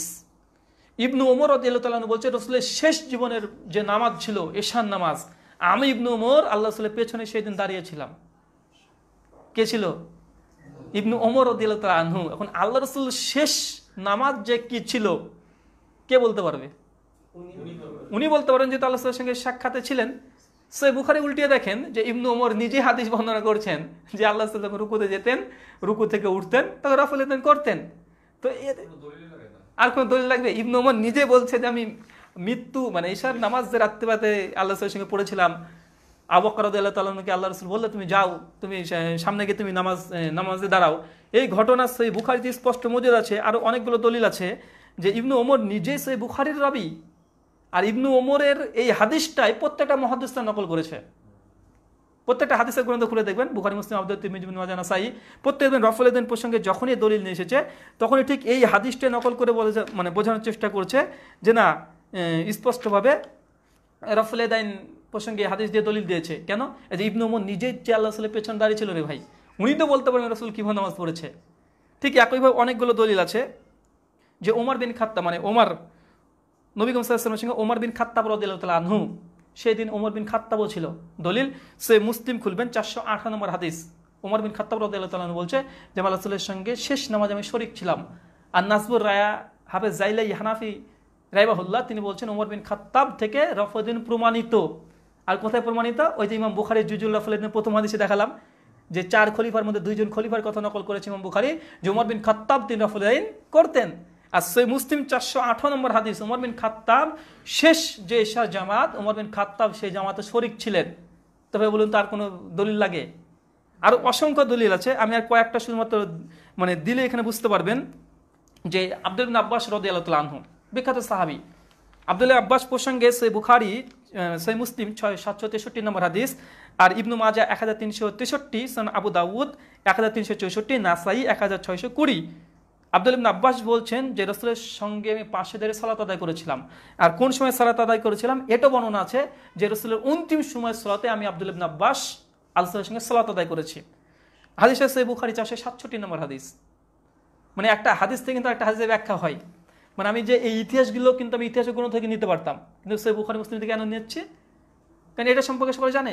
আব্দুল ইবনে আব্বাস বলছে 467 নম্বর হাদিস যে রাসূলের যখন অন্তিম সময়, সেই সময় আল্লাহ রাসূলের সঙ্গে আমি আব্দুল ইবনে আব্বাস ছিলাম। আর আব্দুল ইবনে আব্বাস স্পষ্টভাবে রাফদান করতেন। ওই যে আপনি দেখে নেন সুনান তিরমিজিতে 256 নম্বর হাদিস, স্যার ইমাম তিরমিজি নকল করেছে আব্দুল ইবনে আব্বাস রাফদান করতেন। ইমাম বুখারী সহিহ জুজুল রাফদানের প্রথম হাদিসে বলেছেন আব্দুল ইবনে আব্বাস রাফদান করতেন। তো এইভাবে যদি দলিল দিতে যাই অসংখ্য দলিল হবে যে মৃত্যু পর্যন্ত যে আল্লাহ রাসূল মানে রাফদান করতেন। অনেকগুলো দলিল, কমপক্ষে আমরা 8-10টা দলিল দিলাম। যে ওয়াইল বিন হুজুর 10ম হিজরির রাফদানের দলিল, মালিক বিন হুয়াইরিসের 9ম হিজরির দলিল, ইবনু ওমর রাদিয়াল্লাহু তাআলা আনহু তিনি মৃত্যুর সময়তেও তিনি আল্লাহ রাসূলের পেছনে ছিলেন, আব্দুল ইবনে আব্বাস ছিলেন, ওমর বিন খাত্তাব ছিলেন, আবু মুসা আশআরী, মানে এই যে সাহাবীদের নাম বললাম এরা ছিলেন। তো বলুন তো আর কখন মানুষ হয়েছে? এরপরেও যদি কেউ বলে যে রাফদান করবো না, কেন করবেন না? আমরা হানাফি, তাই আমাদের মাযহাবে নাই বা এতদিন ধরে করিনি, তো এটা কি কোনো মুসলিম ব্যক্তি করতে পারে? আর এতগুলো দলিল যখন আপনার মাথাতে আছে, এখন বলুন তো কেউ রাফদান না করে তো তার প্রতি রাগ আসবে কি আসবে না? যে স্পষ্ট আমি দেখতে পাচ্ছি রে ভাই, আসলে মৃত্যুবরণ করেছে, পরপর সাহাবীরা বলছে তো সুন্নাতকে বাদ দিয়ে এটা করতে হবে ওটা করতে হবে। আরে নামাজ যেটা হিসাব প্রথম নেওয়া হবে, সুনান নাসাই 466 নম্বর হাদিস, যে কিয়ামতের মাঠে মানুষের প্রথম হিসাব হবে সালাতের। আর আল্লাহ বলছেন যে সাল্লু কামারা, যে সালাত ওইভাবে আদায় করতে হবে। তো জানার পরে কেন করিনি? তো আমাদের মাযহাবে নেই এই জন্য। তো মানুষ মাযহাবের গুরুত্বটা কত দিয়েছে, স্পষ্ট বুখারী মুসলিমের হাদিস। মানে আমরা এতটাই করতে পারি যে যারা মানে শুধু মাযহাবের দোহাই দিয়ে সব রাফদানগুলো করে না। শেখ শাহুল্লাহ মুহাদ্দিস দেহলেভি একজন হানাফি বিদ্বান, তিনি দুঃখ প্রকাশ করে রাফদান প্রসঙ্গে আলোচনা করে, অনেক আলোচনা করার পরে তিনি একটা পর্যায়ে এ বলে 155 পৃষ্ঠাতে, যেটা মিশর থেকে ছাপা হুজ্জাতুল্লাহিল বালিগাতে, তিনি বলছেন যারা মাযহাবের দোহাই দিয়ে রাসূলের হাদিসকে অমান্য করে, এইসব ব্যক্তিরা কিয়ামতের মাঠে কি জবাব দিবে? কি জবাব দিবে? শেখ শাহুল্লাহ মুহাদ্দিস দেহলেভি 2য় খণ্ড 10 পৃষ্ঠাতে এই জন্য তিনি লিখছেন, যেসব ব্যক্তিরা রাফদান করে আমি তাদেরকে বেশি ভালোবাসি। কেন? কারণ রাফদানের হাদিস অনেকগুলো আছে, হানাফি বিদ্বান অনেকজন আছে এর মধ্যে। আমি শেখ শাহুল্লাহর কথাটা নকল করলাম কেন তার মাকাম অনেক বড়। তিনি ভারতবর্ষে প্রথম বুখারী মুসলিমের দাওয়াত দেয়, তিনি হানাফি বিদ্বান ছিলেন। পরবর্তী সময়তে যখন বুখারী মুসলিম যখন পড়েছে, সবই তার আমলের বিরুদ্ধে, তিনি নিজে প্রথম সূচনা করে যে এই ভারতবর্ষে প্রথম বুখারী দাস দেয়া। তিনি মাথায় করে নিয়ে এসছেন বুখারী মুসলিম, আহমদ তিরমিজি হাদিসের গ্রন্থ। ছাত্রদেরকে শুধু ফিকার কিতাব পড়ানো হতো, শুধু ফেকা, হানাফি ফেকা পড়ানো হতো, হাদিস চর্চা ছিল না ভারতবর্ষে। তিনি প্রথম নিয়ে আসে। এটা কিছুদিন আগে মৃত্যুবরণ করলো, 1804 কি 1810 হিজরিতে মৃত্যুবরণ করেছে, 300 বছর আগে। তো রাফদান মানসুক, এটা সম্পূর্ণ মিথ্যা এবং ভিত্তিহীন কথা, সাহাবীদের থেকে প্রমাণিত। বিশেষ করে মালিক বিন হুয়ারিস, ওয়াইল বিন হুজুর 10ম হিজরি পর্যন্ত দলিল, ইবনু ওমরের হাদিস আছে, আরও হাদিস আছে। তাজ্জব হয়ে যাবেন, সুনান তিরমিজিতে আছে 330 নম্বর হাদিস, আর সুনান আবু দাউদের 740 নম্বর হাদিস, সহিহ হাদিস। আবু হুমায়দা সাইদি একজন সাহাবী রাদিয়াল্লাহু তাআলা আনহু, তিনি 10 জন সাহাবীকে সামনে রেখে তিনি নামাজ দেখিয়েছিলেন। আমি শুধু মানে না পড়লে মানে অন্তর তৃপ্তি হচ্ছে না। এটা হচ্ছে এই দার্সের তিরমিজি থেকে আমি পড়ছি যে আবু হুমায়দা সাইদি, আর এই যে হাদিসটা আবু হুমায়দা সাইদি যে বর্ণনা করছে, যে তাবি বর্ণনা করেছে আল্লাহ রাসূলের মৃত্যুর 40 বছর পরে। এই হাদিসটা বর্ণনা করেছে আল্লাহ রাসূলের মৃত্যুর 40 বছর পরে।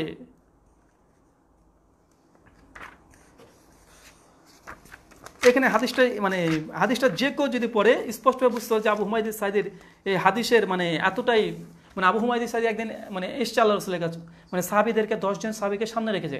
তখন বলছে যে আমি আল্লাহ রাসূল তোমাদেরকে নামাজ দেখাতে চাই, যে আল্লাহ রাসূল কেমন নামাজ পড়তেন। তখন বাকি সাহাবীরা বলছে যে আল্লাহ রাসূল কেমন নামাজ পড়তো তুমি জানবা কি হবে আমাদের চাইতে ভালো। তখন আবু হুমায়দা সাইদি বলছে ঠিক আছে আমি নামাজ দেখাচ্ছি তাহলে। তখন তিনি যখন প্রথম তাকবীর দিলেন, তারপরে হাত বাঁধলেন, রুকুতে গেলেন, রুকু থেকে উঠলেন, সবসময় নিরাপদান করছেন। তখন 10 জন সাহাবী তখন সাক্ষী দিচ্ছে যে তুমি ঠিক বলেছো যে আল্লাহ রাসূল সাল্লাল্লাহু আলাইহি ওয়াসাল্লাম ঠিক এইভাবে সালাত আদায় করতেন। তো আল্লাহ সাল্লাম মৃত্যুর 40 বছর পরে এই ঘটনা সাহাবীরা নিজেদের মধ্যে আপোষে তারা বলছে আল্লাহ সাল্লাল্লাহু নামাজ আমি দেখাবো তোমাদেরকে। 10 জন বলছে যে হ্যাঁ, যে আল্লাহ রাসূল ঠিক তুমি যেভাবে নামাজ পড়ো ঠিক এইভাবেই নামাজ পড়তো আল্লাহ রাসূল। তো এর চেয়ে তারপর কোনো দলিল লাগবে? একাধিক হাদিস, প্রচুর হাদিস। তার জন্য ইমাম বুখারী একটা আলাদা বই রচনা করেছে রাগে। শুধু প্রথম কথা ইমাম বুখারী এটা, যারা রফলেন তারকারে রফলেন ছেড়ে দেয় তাদের অভিযানে, তাদের বিরুদ্ধে আমি এই কলম ধরেছি। তাদের গোড়ামি, তাদের যে বদ রক্ত, এইসব ভাষা ব্যবহার করেছে ইমাম বুখারী। যে তাদের হার তাদের হারে গিয়ে পড়েছে, অনেক কিছু ভাষা ইমাম বুখারী ব্যবহার করেছে। বুঝতে পারলেন? তিনি তো মুহাদ্দিস, তিনি তো বিভিন্ন জায়গায় ঘুরে বেড়েছে, দেখেছে। শুধুমাত্র মাঝহাবের দোয়াইতে পরিত্যাগ করবে এটা তো হয় না। জি, যাই হোক, আমরা আলোচনা আর বেশি লম্বা করবো না। আমরা আলোচনা সংক্ষিপ্ত এখানে করলাম। রাফুদের প্রসঙ্গে আজকে আমরা যেই কয়টা ইলমি আলোচনা করলাম কোরআন এবং হাদিসের আলোকে, এগুলো প্রথমে সকলে তাহাকিক করতে হবে। পরবর্তী সময় আপনারা ভিডিও শুনবেন, ভিডিওটা দেখবেন, অনেক কথা হয়তো বুঝতে পারবেন না, কারণ অনেক নতুন নতুন শব্দ আছে, তার জন্য এগুলো বুঝতে পারবেন না। ইনশাআল্লাহ যে বারবার শুনেন, আর যখন রেফারেন্সগুলো দিচ্ছি আপনার বাড়ি থেকে প্রত্যেকজন গিয়ে বইগুলো খুলবেন, খুলে দেখবেন। আর এই প্রত্যেকটা হাদিস বলার সময় কিন্তু জন্ম মৃত্যু সাল বলছি কেন? কারণ এটা সুবিধা হবে প্রত্যেকটা। আর আমি প্রত্যেকটা রাবি, প্রত্যেকটা সাহাবীদের পরিচয় বলে দিচ্ছি, কারণ এটা যেন আরো মজবুত হয়। তাই এটা বিস্তারিত জানার জন্য একটাই বই যথেষ্ট, ইমাম বুখারীর জুজুল রাফলিয়া দাইন। ওই বইটা আপনারা বাংলাতে অনুবাদ হয়েছে, বাংলা থেকে আপনারা কিনতে পারেন। ইনশাআল্লাহ সকলে এই বিষয়ে যে কোনো দোকানে, বইয়ের দোকানে ইনশাআল্লাহ আপনারা পেয়ে যাবেন। তো এই প্রসঙ্গে ইনশাআল্লাহ আমরা আরও দ্বিতীয় একটা এপিসোড করবো রাফিদের প্রসঙ্গে। বাকি যে অভিযোগগুলো আছে আমরা সেগুলো ইনশাআল্লাহ সেদিন খণ্ডন করব। আর আমরা নিয়াত আছে আমার সামনে যে রবিবার আমরা আলোচনা করব ইলমি তাহকিকি মাজলিস মাসলা নাম্বার 3। সেদিন আলোচ্য বিষয় হবে যে বাসর রাতের একদিন, আমরা যেগুলো ভুল করি, বাসর রাতের একদিন প্রথম দিন স্ত্রী যখন বাড়িতে প্রবেশ করছে, রাস্তাতে গাড়ি এসেছে, ওখান থেকে শুরু করে একদম ফজর পর্যন্ত আমাদের কি করণীয়, কি বর্জনীয়। আমি ইন্টারনেটে দেখেছি এই বিষয়ে, যে এই বিষয়ে পুরো কোনো আলোচনা নেই এ বিষয়ে, এবং এ বিষয়ে অনেকগুলো প্রশ্ন আসে, বিশেষ করে যুবক যুবতী যারা নতুন বিয়ে করে, এ বিষয়ে অনেকগুলো প্রশ্ন আসে যে কি করা যায় আর কি করা যায় না, এটা বৈধ কি অবৈধ, অনেক রকম প্রশ্ন আসে। তো এই জন্য আমি বক্তৃতার বিষয় এটা থাকবে বাসর রাতের আদর্শ, অথবা আমাদের বক্তৃতার বিষয় থাকবে যে বিয়ের প্রথম রাত্রি। এ প্রসঙ্গে ইনশাআল্লাহ আমরা বিস্তারিত কমপক্ষে 20 থেকে 30টা পয়েন্ট আমরা আলোচনা করবো। আমাদের কি করণীয়, কি বর্জনীয়, স্বামী স্ত্রীর মধ্যে কেমন সে রাতটা কীভাবে কাটানো উচিত, অনেকগুলো নিদর্শন আছে ইনশাআল্লাহ। কোরআন সুন্নাহর আলোকে, সই হাদিসের আলোকে আমরা সেগুলো জানাবো ইনশাআল্লাহ। সেদিন অনেক ভালো লাগবে, আলোচনা একটু আলাদা ধরনের হবে। এগুলো সাধারণত কোনো বাংলা ভাষাতে আমি দেখিনি যে এই ধরনের আলোচনা। আর আজকের যে তাহকিকি মাজলিস আমার জানার মতে বাংলা ভাষাতে এই ধরনের আলোচনা কেউ করেনি, এত বিস্তারিত ডিটেলস। আর এগুলো বিস্তারিত ডিটেলস করাটা সম্ভব নয়। তাই আজকে আমরা এখানে আলোচনা শেষ করব। বাকি যদি প্রশ্ন উত্তর থাকে আমরা লাইভ বন্ধ করার পরে পরামর্শ করতে পারি। আমরা এখন আপাতত লাইভ বন্ধ করব। ইনশাআল্লাহ দ্বিতীয় দিন আবার রবিবার ইনশাআল্লাহ আমরা আরো বিস্তারিত আলোচনা করব। সুবহানাকা আল্লাহুম্মা বিহামদিকা আশহাদু আল্লা ইলাহা ইল্লা আনতা আস্তাগফিরুকা ওয়া আতুবু ইলাইক। আসসালামু আলাইকুম ওয়া রাহমাতুল্লাহ।